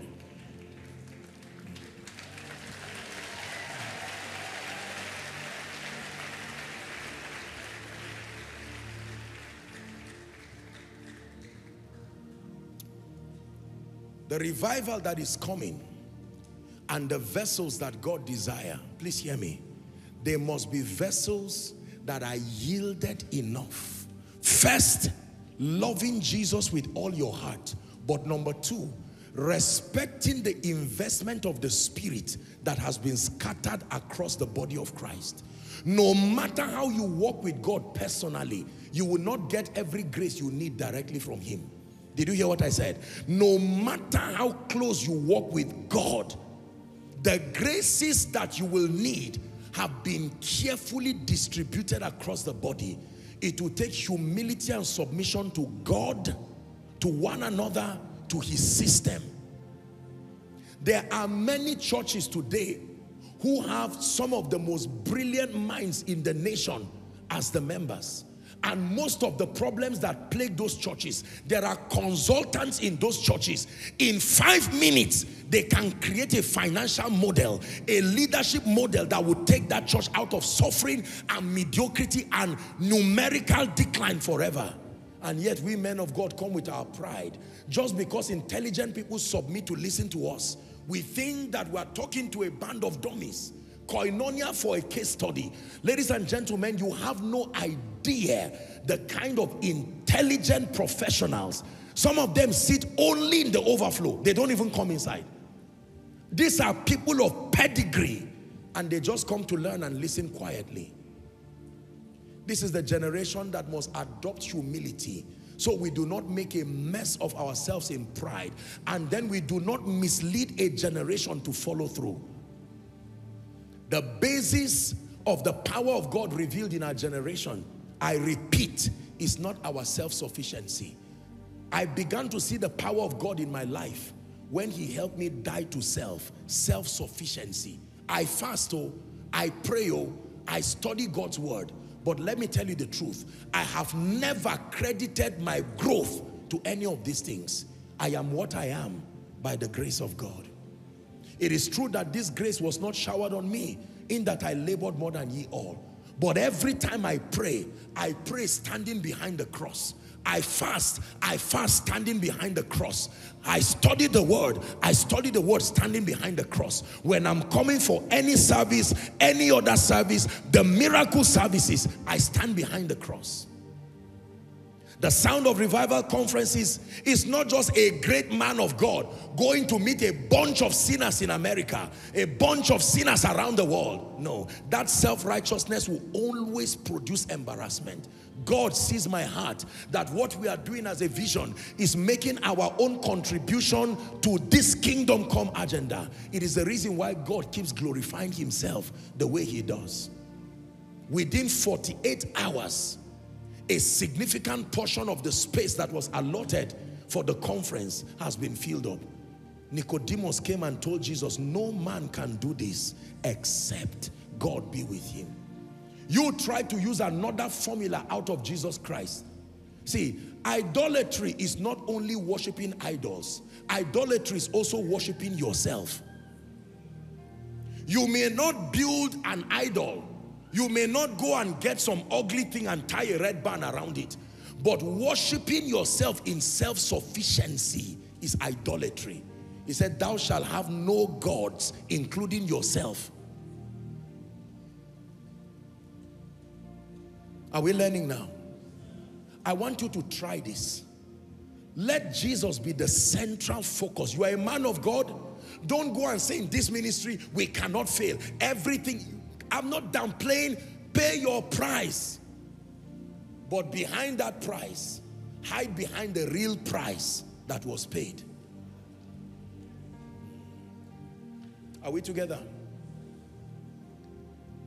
We do a lot of dispatch riding here in Abuja. There are times that you can order a meal. Someone can pay for the meal for you. And then he tells you, just coordinate the delivery to your house. Maybe what you ordered for, maybe say 500,000, and then what you are transporting to your house maybe 1,000 or 2,000. By the time you become so conscious of your transport fare that you forget the price of what you are even transporting to yourself, you are in trouble. This is how it is. The price that we pay is not the price for creation, it's the price for delivery. Did you hear what I said? There is a price to pay. Don't get me wrong. But the price to pay is not the price for miracles. You cannot pay the price for miracles. You cannot pay the price for prosperity. You cannot pay the price for signs and wonders. We only pay the price of faith and obedience that coordinates the delivery of what Jesus himself paid for. This is what I'm trying to correct. In our minds, we believe that we went to the mall in the spirit ourselves and carried healing by our own might, and we are walking into a crusade ground through our fasting, through our prayer, through our Bible study. No, sir. The price that the believer pays is not the price to create miracles. It's not the price to create results. It's the price in righteousness as our participation with God to bring that which has been delivered. It was until I studied T.L. Osborne's material that I saw this. I said, this is the key. This is what I've been missing. This is what my generation is missing. In our minds, we think we are paying the price Jesus paid. No man can pay that price. But we pay the price of delivery. When I fast, when I pray, I am not fasting and praying because that is the reason why the sick will be healed. That would be a lie. I cannot fast enough to raise anybody from a wheelchair. I cannot pray enough to shift any climate by myself. What we pray and fast and study to do is to grant us illumination. Watch this now. To be able to safely receive that which has come from him and to deliver it safely to the people. You get what? You get that? If you understand what I just told you, you have understood my message tonight. It is not a call to hate fasting. No. It is not a call to hate prayer. No. It is not a call to reject dissipating energy for your growth. But have it at the back of your mind. If you ever see one person shout under the anointing in Koinonia, you ever see anybody rise up, throw a crutch, a wheelchair, blind eyes open, don't just think Joshua Selman. Think Joshua Selman later, but think Jesus now. If I ever make any altar call and people come, chances are excellent you will say, this is an anointed man of God. Say that later on. You are not wrong. But what you should say is Jesus. People fasted before Jesus died. It didn't produce power. The scribes, as much as I know a bit of scripture, I don't know the 5 books of Moses in my head. I don't even have a space for it. Are we together now? The one in my phone is enough. I will not put that kind of luggage in my head. Yet there were people who knew it. I hope you know many of the blessings we quote was in their head, and yet it did not speak. Listen, if you buy a new fridge and you don't power it to electricity, it will still not work. If you buy a television and you don't power it to electricity, it will not work. Tonight's message is a clarion call on my generation. We need to understand and define what we call the price for revival, the price for power. The ultimate price has been paid. If we are trying to pay it, is deception. The price that we pay in righteousness is the price of alignment so that we can safely deliver by capacity, and albeit is still by grace. It is not of him that willeth, nor of him that runneth, but it is of the Lord that showeth mercy. I remember when I stepped into Manchester for the crusade, when I stepped in and I sat down and I saw the crowds of people, and in a few minutes I was going to walk up and preach. I knew they were sick people. These were not people who were my people that if they are not healed, they will say, let's pity him and come out. I knew I had to pray for the sick. This is why people would not lie. And I was standing there before the whole world. You think it was the consciousness of my fasting? No. When God began to do the things that he did, tears almost came down my eyes. And all I saw was the cross.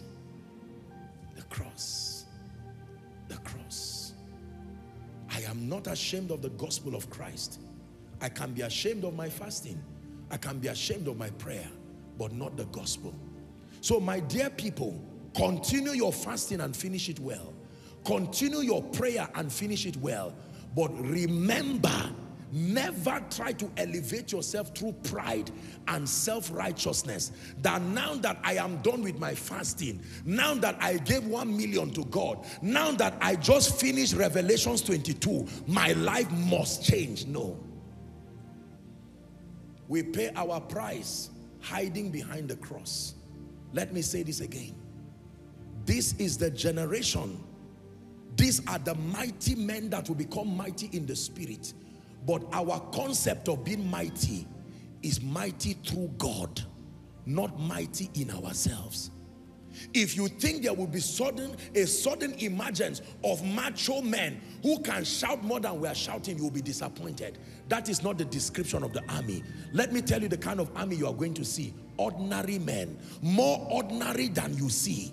Did you hear what I'm telling you? You are going to see ordinary men that do not look like it.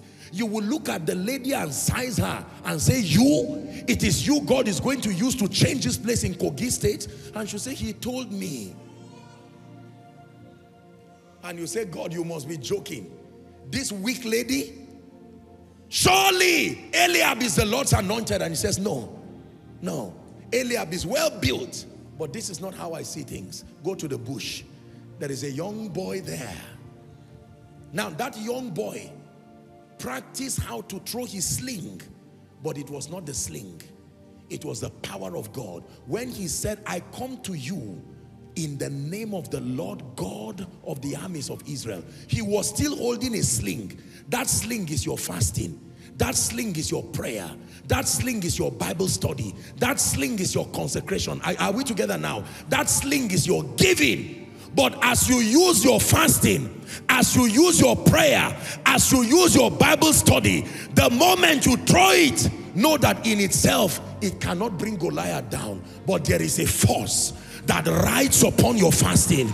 There is a force that rides upon your prayer. There is a force that rides upon your giving. That force is not an it, it's a him. It's called Jesus.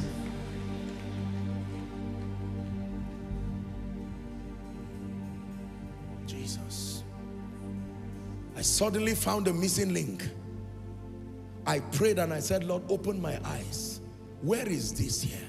So the balance here is, there are people who, when they find out that the ultimate price has been paid, Jesus, let me use this to balance up and then we'll wrap up. There is an error that can come out of what I've just said, if not balanced. It is the error of complacency that will make us say, okay, Jesus has paid the price. Why fast? Why pray? Why give? Remember the story of David and Goliath. Remember the story of my dispatch rider. These are stories to help you connect between your price and his price. His price bought the product. Your price helps to guarantee its delivery to you. David went to the battle by his own effort. He went there. The sling and the training of it was his personal practice. But when it had to do with bringing Goliath down, he threw that sling. A combination of fasting, a combination of prayer, a combination of reading all the books. When he threw it, there was effort on his part, but he would have missed Goliath anyway. But when that divine power pushed that sling, it hit Goliath once. This is how to make fasting profitable. When fasting hides behind the cross, it becomes powerful. When giving hides behind the cross, it becomes powerful. Are we together now? When praying hides behind the cross, it becomes powerful. When Bible study hides behind the cross, it becomes powerful. When Greek and Hebrew and Latin and Aramaic words hide behind the cross, they become powerful. The moment you replace the cross, all you carry is a sling. All you carry is a dispatch rider with no product. So we come to people and say, you know what? You will be healed now. If you are not healed, I'm not Joshua Selman. And at the end of it, we don't change our names because the people were not healed. Because we came with a sling. And even though we say in Jesus' name, The truth is that it's not with the consciousness to decrease so that he will increase. Ladies and gentlemen, all those auditoriums you saw for US, for UK, for Canada will be packed full with hungry people, and this frail man you see standing before you, as frail as you still see me, will be standing there before those people. The only difference is that I will be hiding behind the cross.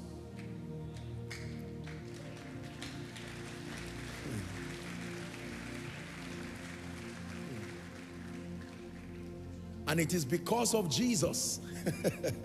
That is what will give value to our fasting. All I'm carrying there is the sling. I will fast, I will pray, I will study. There will be a sermon I will preach that day. There will be people worshiping. Everything you heard the worship team sing was the sling. What you are hearing me say now is still the sling. When you see people come here to give their lives to Christ, that penetrating power that is getting into your spirit, that one is not my sermon again. It is a cross, amplifying what I'm doing. That is why sometimes you will hear us communicate in the most basic way, as childish as Reinhard Bonnke. Do you know the kind of big cross that was behind Reinhard Bonnke? Now you know why the sick were healed. Man of God, I give you a formula. Go and try it and come back rejoicing. Listen, they returned to Jesus rejoicing and said, even the demons were subject to us, not because of anything we did in your name. Africa is a praying continent. Commendable. We must retain that template. Africa is a fasting continent. Commendable. We must retain that template. Africa is a giving continent. Commendable. We must retain that template. Africa is a word study, church going, conference holding continent. We must maintain that template. But what we need to reintroduce to Africa is that all things must step back and allow the cross, which is the ultimate price, and allow Jesus, who truly paid the ultimate price. He must take the stage in our churches. That while we are fasting, we must let people know that the assignment of my fasting is not to create healing, not to create salvation, is to help my alignment. My fasting does not help God. My prayer does not help God. My prayer does not make Jesus strong. My word study does not make Jesus strong. Every spiritual activity affects me, not God. From his end, all things are finished. My assignment is to keep aligning. Take it lower for me. It's time to sing and wrap up. He won't stop till I look just like him. He won't stop, no, he won't stop till my life looks like him. God is raising mighty men in this place. God is raising people of power in this place. He won't stop till I look just like him. He won't stop till my life looks like him. Hear me. If I tell you today, Koinonia Global, if I tell you today that I am where I am, having the kind of grace that God has given me, enjoying the privileged influence that God has given me, entirely as a product of the correctness of my Bible study, my prayer life, my fasting, I am a liar. Did you hear what I said? Let me repeat it again. If I tell you God is doing what he's doing through me, simply because I fasted more than everybody, I prayed more than everybody, I confessed God's word more than everybody, it's a lie. I know people we are raising who have not come close to their hours and days of fasting. I told you about the gentleman who fasted for 400 days. I wrapped up the meeting with him. And that gentleman has not raised one person from a wheelchair. That the excellency of power may be of God. It is the reason why I do not count anything in my life worthy of bragging about. Because the price that I'm mandated to pray, I repeat, is the price for delivery, not price for creation. Price for delivery, not price for creation. So if I say in the name of Jesus, Lord, heal the people, bless the people, I am not making the miracles happen necessarily. The miracles are there in the spirit. I am aligning myself and fulfilling the ordinances that have been connected to their safe delivery. If you know this, we are ready for revival. Because now we can pray like never before. We can fast like never before. But we don't get up and begin to bully members and bully people. How many hours have you prayed? 2 hours. You are not serious. How many scriptures have you read? I've only read from the whole of Genesis. By February, you are only in Genesis. You are not serious. It is self-righteousness. It is legalism. It will only lead us to peril. We may be doing it sincerely, but this is a clarion call. It is true that this is the generation that has been prophesied, but it is not going to happen the way we think. There is no man who has the accurate, perfect blueprint of what God is about to do. We only have types and shadows. All of us must file behind the cross with humility and allow the Lord of the harvest, who is the Holy Spirit himself, to lead this army. In this army, there are no class monitors. There is only one spirit and everybody is a student. Nobody is supervising another person. No. Because we are all learning from the Spirit of God as well as learning from one another. Please hear me. When the Bible says this is the generation, it is a generation that must understand God more accurately. The price for revival, I will repeat again, no amount of fasting and prayer and word study and consecration will ever be enough in our strength to host God and bring revival. It is a lie. What we need to understand is that the price for every sinner's salvation has been paid. The price for every sick person's healing has been paid. Hear me, the price for the prosperity that will help your establishment has been paid. Fully paid. Not part payment, not half payment. What then is your own commitment? Why do you then come to church? Why do you then pray? Why do you then fast? Why do you then come for an altar call? Remember, it is the price for alignment for the purpose of delivery. Alignment for the purpose of delivery. If you will not praise me, I will raise up stones. Stones don't fast. Stones don't sing praise and worship. Stones don't do this, but they can still praise him if he so wishes. So if you are praising him, it's not just because of your voice. My dear worship team people, keep building your voices, but know this, it is not the sound of your voice that makes someone to rise from a wheelchair. No. The sound of your voice is to train yourself enough to bring in the excellence that sponsors safe delivery. Rise up on your feet.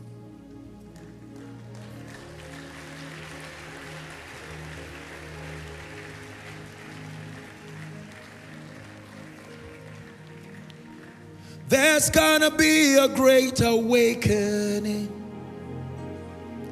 There's gonna be a great revival in our land. There's gonna be a great awakening.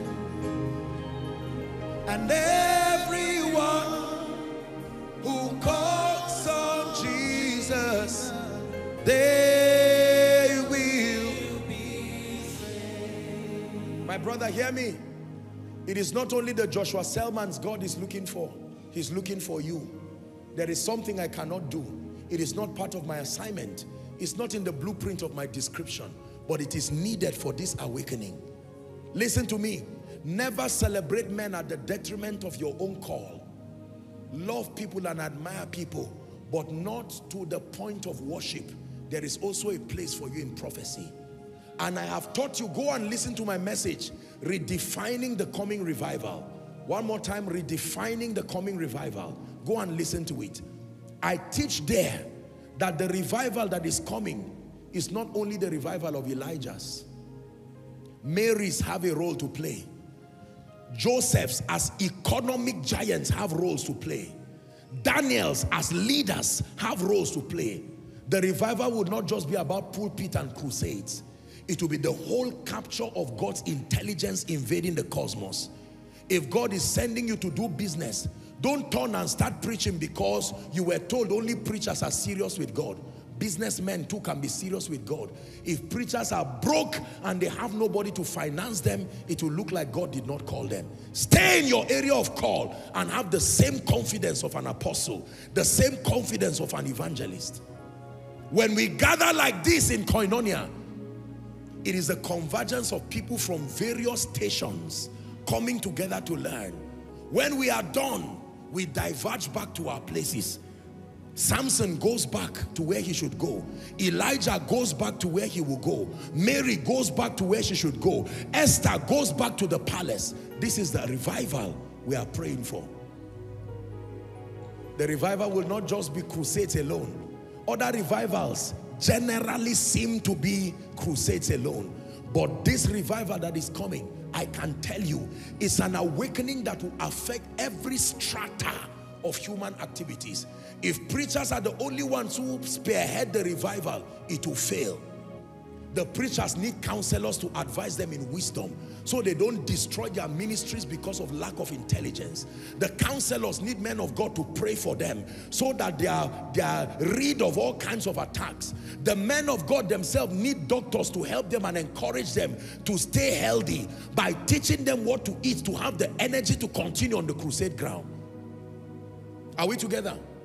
The men of God need faithful members and faithful people to lift up their hands. The crusade grounds need technical people, not just preachers. The man of God is ready to preach, but there are those who need to set the sound. The man of God can preach, but the crusade will need worshipers. The crusade will need financiers. We're airing right now to the world. It is not just tongues that made that happen. There is the professional creativity and intelligence of people that is making this word to go to the globe. One prayer: Lord, in whatever capacity you desire to use me, I am ready and I am available. Go ahead and pray. Please go ahead and pray. Take it seriously. No moving around. Please pray. Everyone pray. Zaria, make sure you are praying.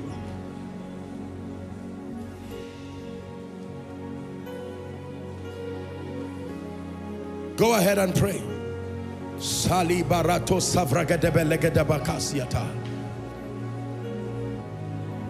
In whatever capacity, someone is praying. Is Esther praying? Is Elijah praying? Is Abraham praying? Is Gideon praying? Naomi, are you praying? Ruth, are you praying? Mary, are you praying? Preparing to birth Jesus. Elizabeth, are you praying? John the Baptist, are you praying? Apostle Paul, are you praying? Everybody has a role to play. The mother at home has a role to play. The banker has a role to play. The kingdom billionaire has a role to play. The politician has a role to play. The chef, the caterer has a role to play. The technical person has a role to play. The leadership consultant has a role to play. The judiciary have a role to play. The sports people have a role to play. Pray, everyone. Father, find a worthy vessel in me. I am a vessel that is available. I will not be careless. I will not be godless. Someone is praying. Regardless my background, find a precious vessel in me. I submit myself to learn. I submit myself to honor fathers. I submit myself to learn from mentors, from colleagues, from contemporaries.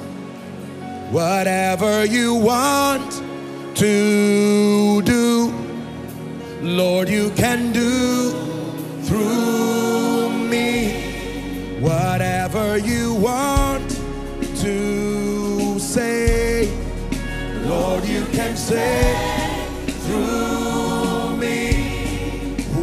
whatever you want to lift, Lord, you can live through me. Go ahead and pray. I'm yours. I'm yours forevermore. I'm yours.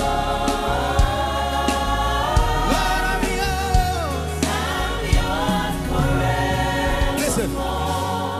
Whatever you want to start, Lord, you can start through me. Whatever you want to end, Lord, you can end through me. Hallelujah.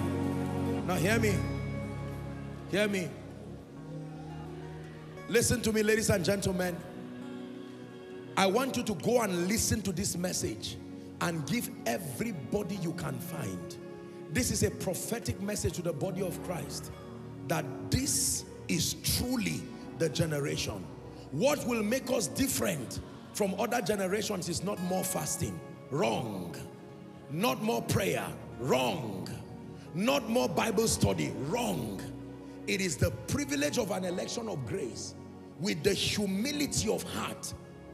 This is a generation that God will use because we are the generation that has chosen willingly to hide behind the cross and to recognize that all that will be wrought in righteousness through us will happen because the price has been paid. Our price is not to pay what Jesus has paid.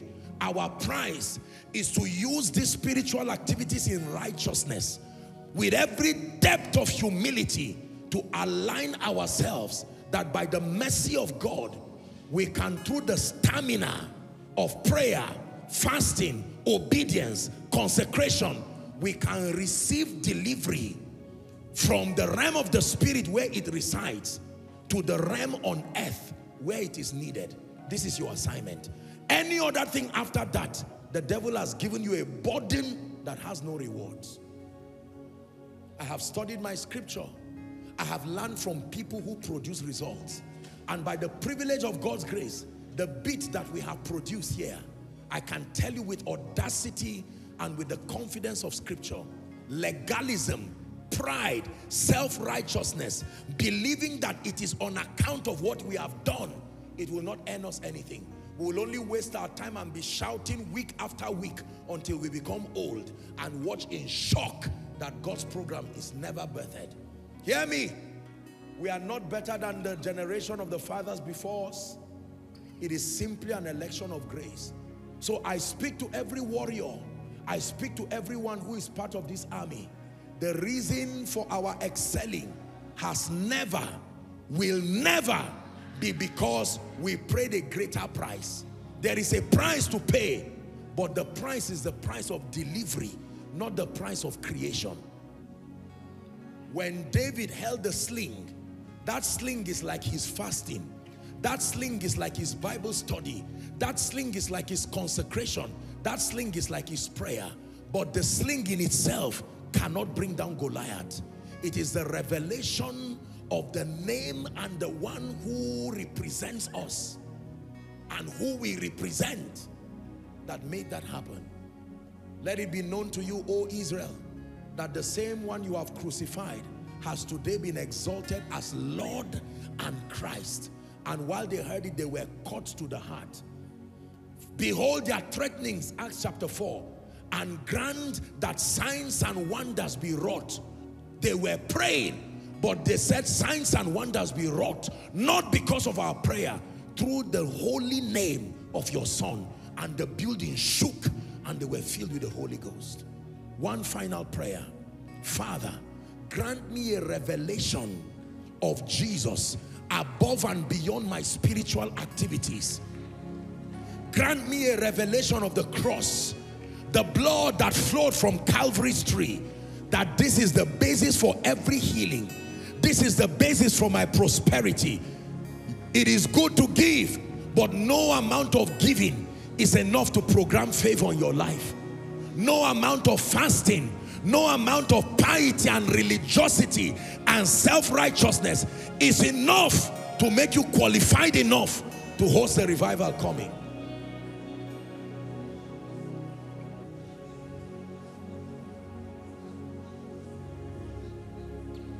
In the name of Jesus, the Son of the living God. Hallelujah. I want you to listen to this message before Sunday. Please, take it as a prophetic instruction. I'm saying this to Koinonia Global. Go to Koinonia Global. Listen to this message at least 2 times. Please, just take this as a prophetic instruction. Go and listen to it again. Some this night, some by tomorrow. This time around, listen to it prayerfully. Find yourself in this sermon and pray. For some of you, while you are praying, you can even add fasting. Now you know your fasting will work. Because the fasting does not change God. It aligns you so that you will hear something then that you did not hear now.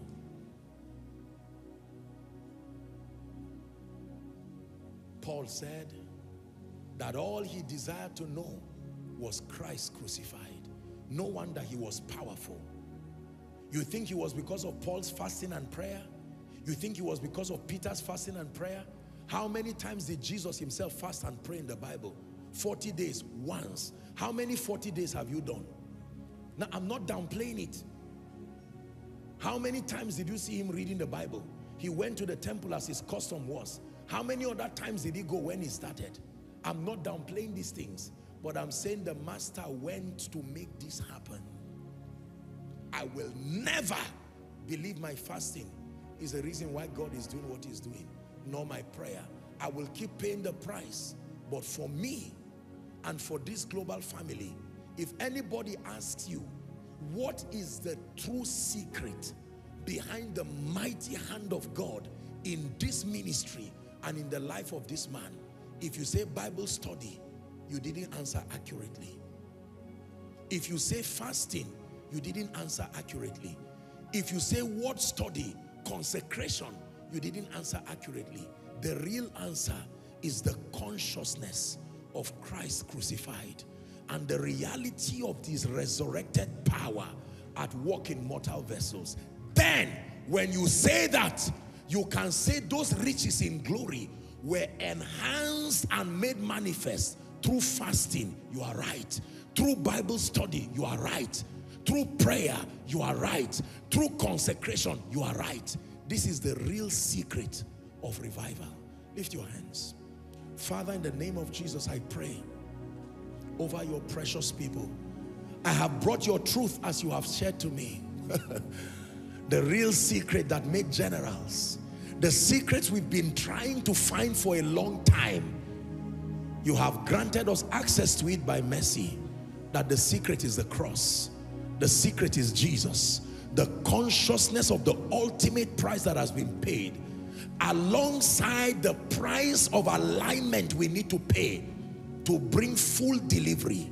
This is the real secret of the move of God. Help us, oh God, to be major participants in this wave of awakening and revival sweeping across this nation, Africa, and even the globe. In the name of Jesus Christ. Please keep your hands down. The starting point for the move of God is acknowledging the lordship of Jesus over your life. You've heard me teach. Please keep standing. I know we've been standing. My apologies. But I want to make a call now. No coercion. You are here and you are saying, Apostle, hearing this message tonight, I cannot truly say I am part of this army, because only those who are in Christ by new birth, acknowledging Jesus Christ, can be part of that army. It is true that you are part of this generation, but that only happens in experience if you willingly make Jesus Lord of your life. I want to make an altar call right now, calling 2 people in one. Number 1, those who are saying, I truly need Jesus in a hurry and right now. And then those who are saying, Apostle, I want to rededicate my life to Christ. I'm counting 1 to 5. Leave your seat, take your bags, your Bible, everything you came with, and run to the front here. By the count of 5, you should be standing here. You are doing this for the sake of Jesus and for the sake of your destiny. I begin my counting now. 1. Koinonia, let's celebrate them.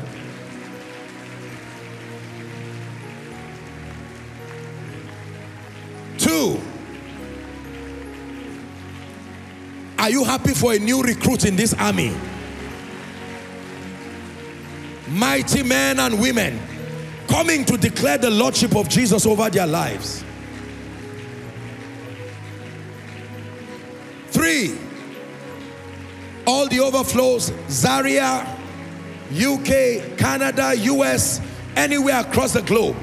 Make sure you indicate your desire to surrender everything to Jesus. Let him make beauty and glory out of your life. Hallelujah. Now, do you think I can ever fast enough, ever pray enough, ever preach enough to make people leave their seats and come and stand here? You are intelligent. No. Behind the frailty of my words, behind the limitations of my fasting, behind the sincerity of my prayers is the cross. This is what has brought these people here. This is what Peter preached. Listen to me.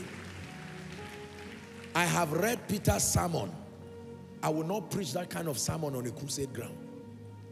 But Peter preached it, and 3,000 people came because he did not speak in the flesh. Man of God, keep on with your diligence, but have it that at the back of your mind, the real secret is Jesus revealed and Jesus glorified. Those in front here, I salute you in the name of Jesus, the Son of the living God, and I welcome every one of you to this place. You are making the wisest decision that any man can make. It doesn't matter what is right or wrong in your life. When you come to him, he will in no wise cast away. Please lift your right hand with me as a sign of surrender to this Jesus. And say after me as loud and as clear as you can. Say, Lord Jesus, tonight I have heard your word. I believe that you are the Son of God. I believe that you died for my sin. I believe that you rose again for my justification. Right now, I receive Jesus into my heart as my Savior, as my Lord, and as my King. I declare that the power of sin, Satan, hell, and the grave is broken over my life. From tonight and forever, I'm a child of God, washed by the blood of the Lamb. I go forward ever and backward never. Amen. Keep your lovely hands. Father, we thank you. Please keep lifting them as I pray for you. Your word declares that as many who will come to you, you will in no wise cast away. These precious ones have come declaring your lordship over their lives. And in the name of Jesus, I pray that based on the authority of God's word, I declare your sins forgiven. I call you bona fide recipients of the life of God. I declare that you will go from glory to glory and grace to grace. That everything that is not of God, it must give way. In the name of Jesus Christ, you are empowered by the Spirit. The same Spirit that raised Christ from the dead, that same Spirit empowers you to live a victorious life. In the name of Jesus, go from glory to glory, for in Jesus' mighty name I pray. Amen and amen. Please let me request that you move to my right. There are counselors lifting the placard. They will have a word with you for a few minutes, and then you'll be back to your seat. Let's honor them as they go. Koinonia, give them a big, big God bless you.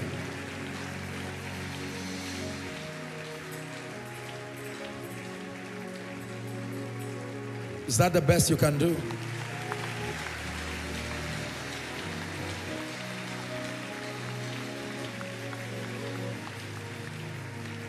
In Jesus' name we pray. Please remember the instruction that I gave you. Go back and listen to this teaching again. And hand it over in love to any and everyone you know that sincerely has a passion for the things of God, a passion to see the move of God come. There is a secret in this teaching that by mercy can deliver a generation. In the name of Jesus. Lord, we honor you and we thank you. We give you praise for that which you have done tonight. We worship you. We pray that as we depart in your love, we depart in your grace, we depart conscious of the price that you have paid, and we depart energized again to yet pay the price that we have to pay, with this understanding to become yielded vessels, vessels that will do much for you with our lives. We give you all the praise. I bless your week beginning. Say amen. I bless your week beginning. Enjoy favor. Enjoy multiplication. Enjoy honor. Nothing is missing in your life. Nothing is broken in your life. Trouble is far from you. You will enjoy the help from God. You will enjoy the ministry of destiny helpers. In the name of Jesus, every tongue that rises against you, it falls in judgment. You will enjoy joy unspeakable, even full of glory. May the Lord anoint you afresh and make you a mighty battle axe. May the Lord anoint you afresh and cause you to be a sign and a wonder. Everything works in your favor. In Jesus' mighty and matchless name we pray.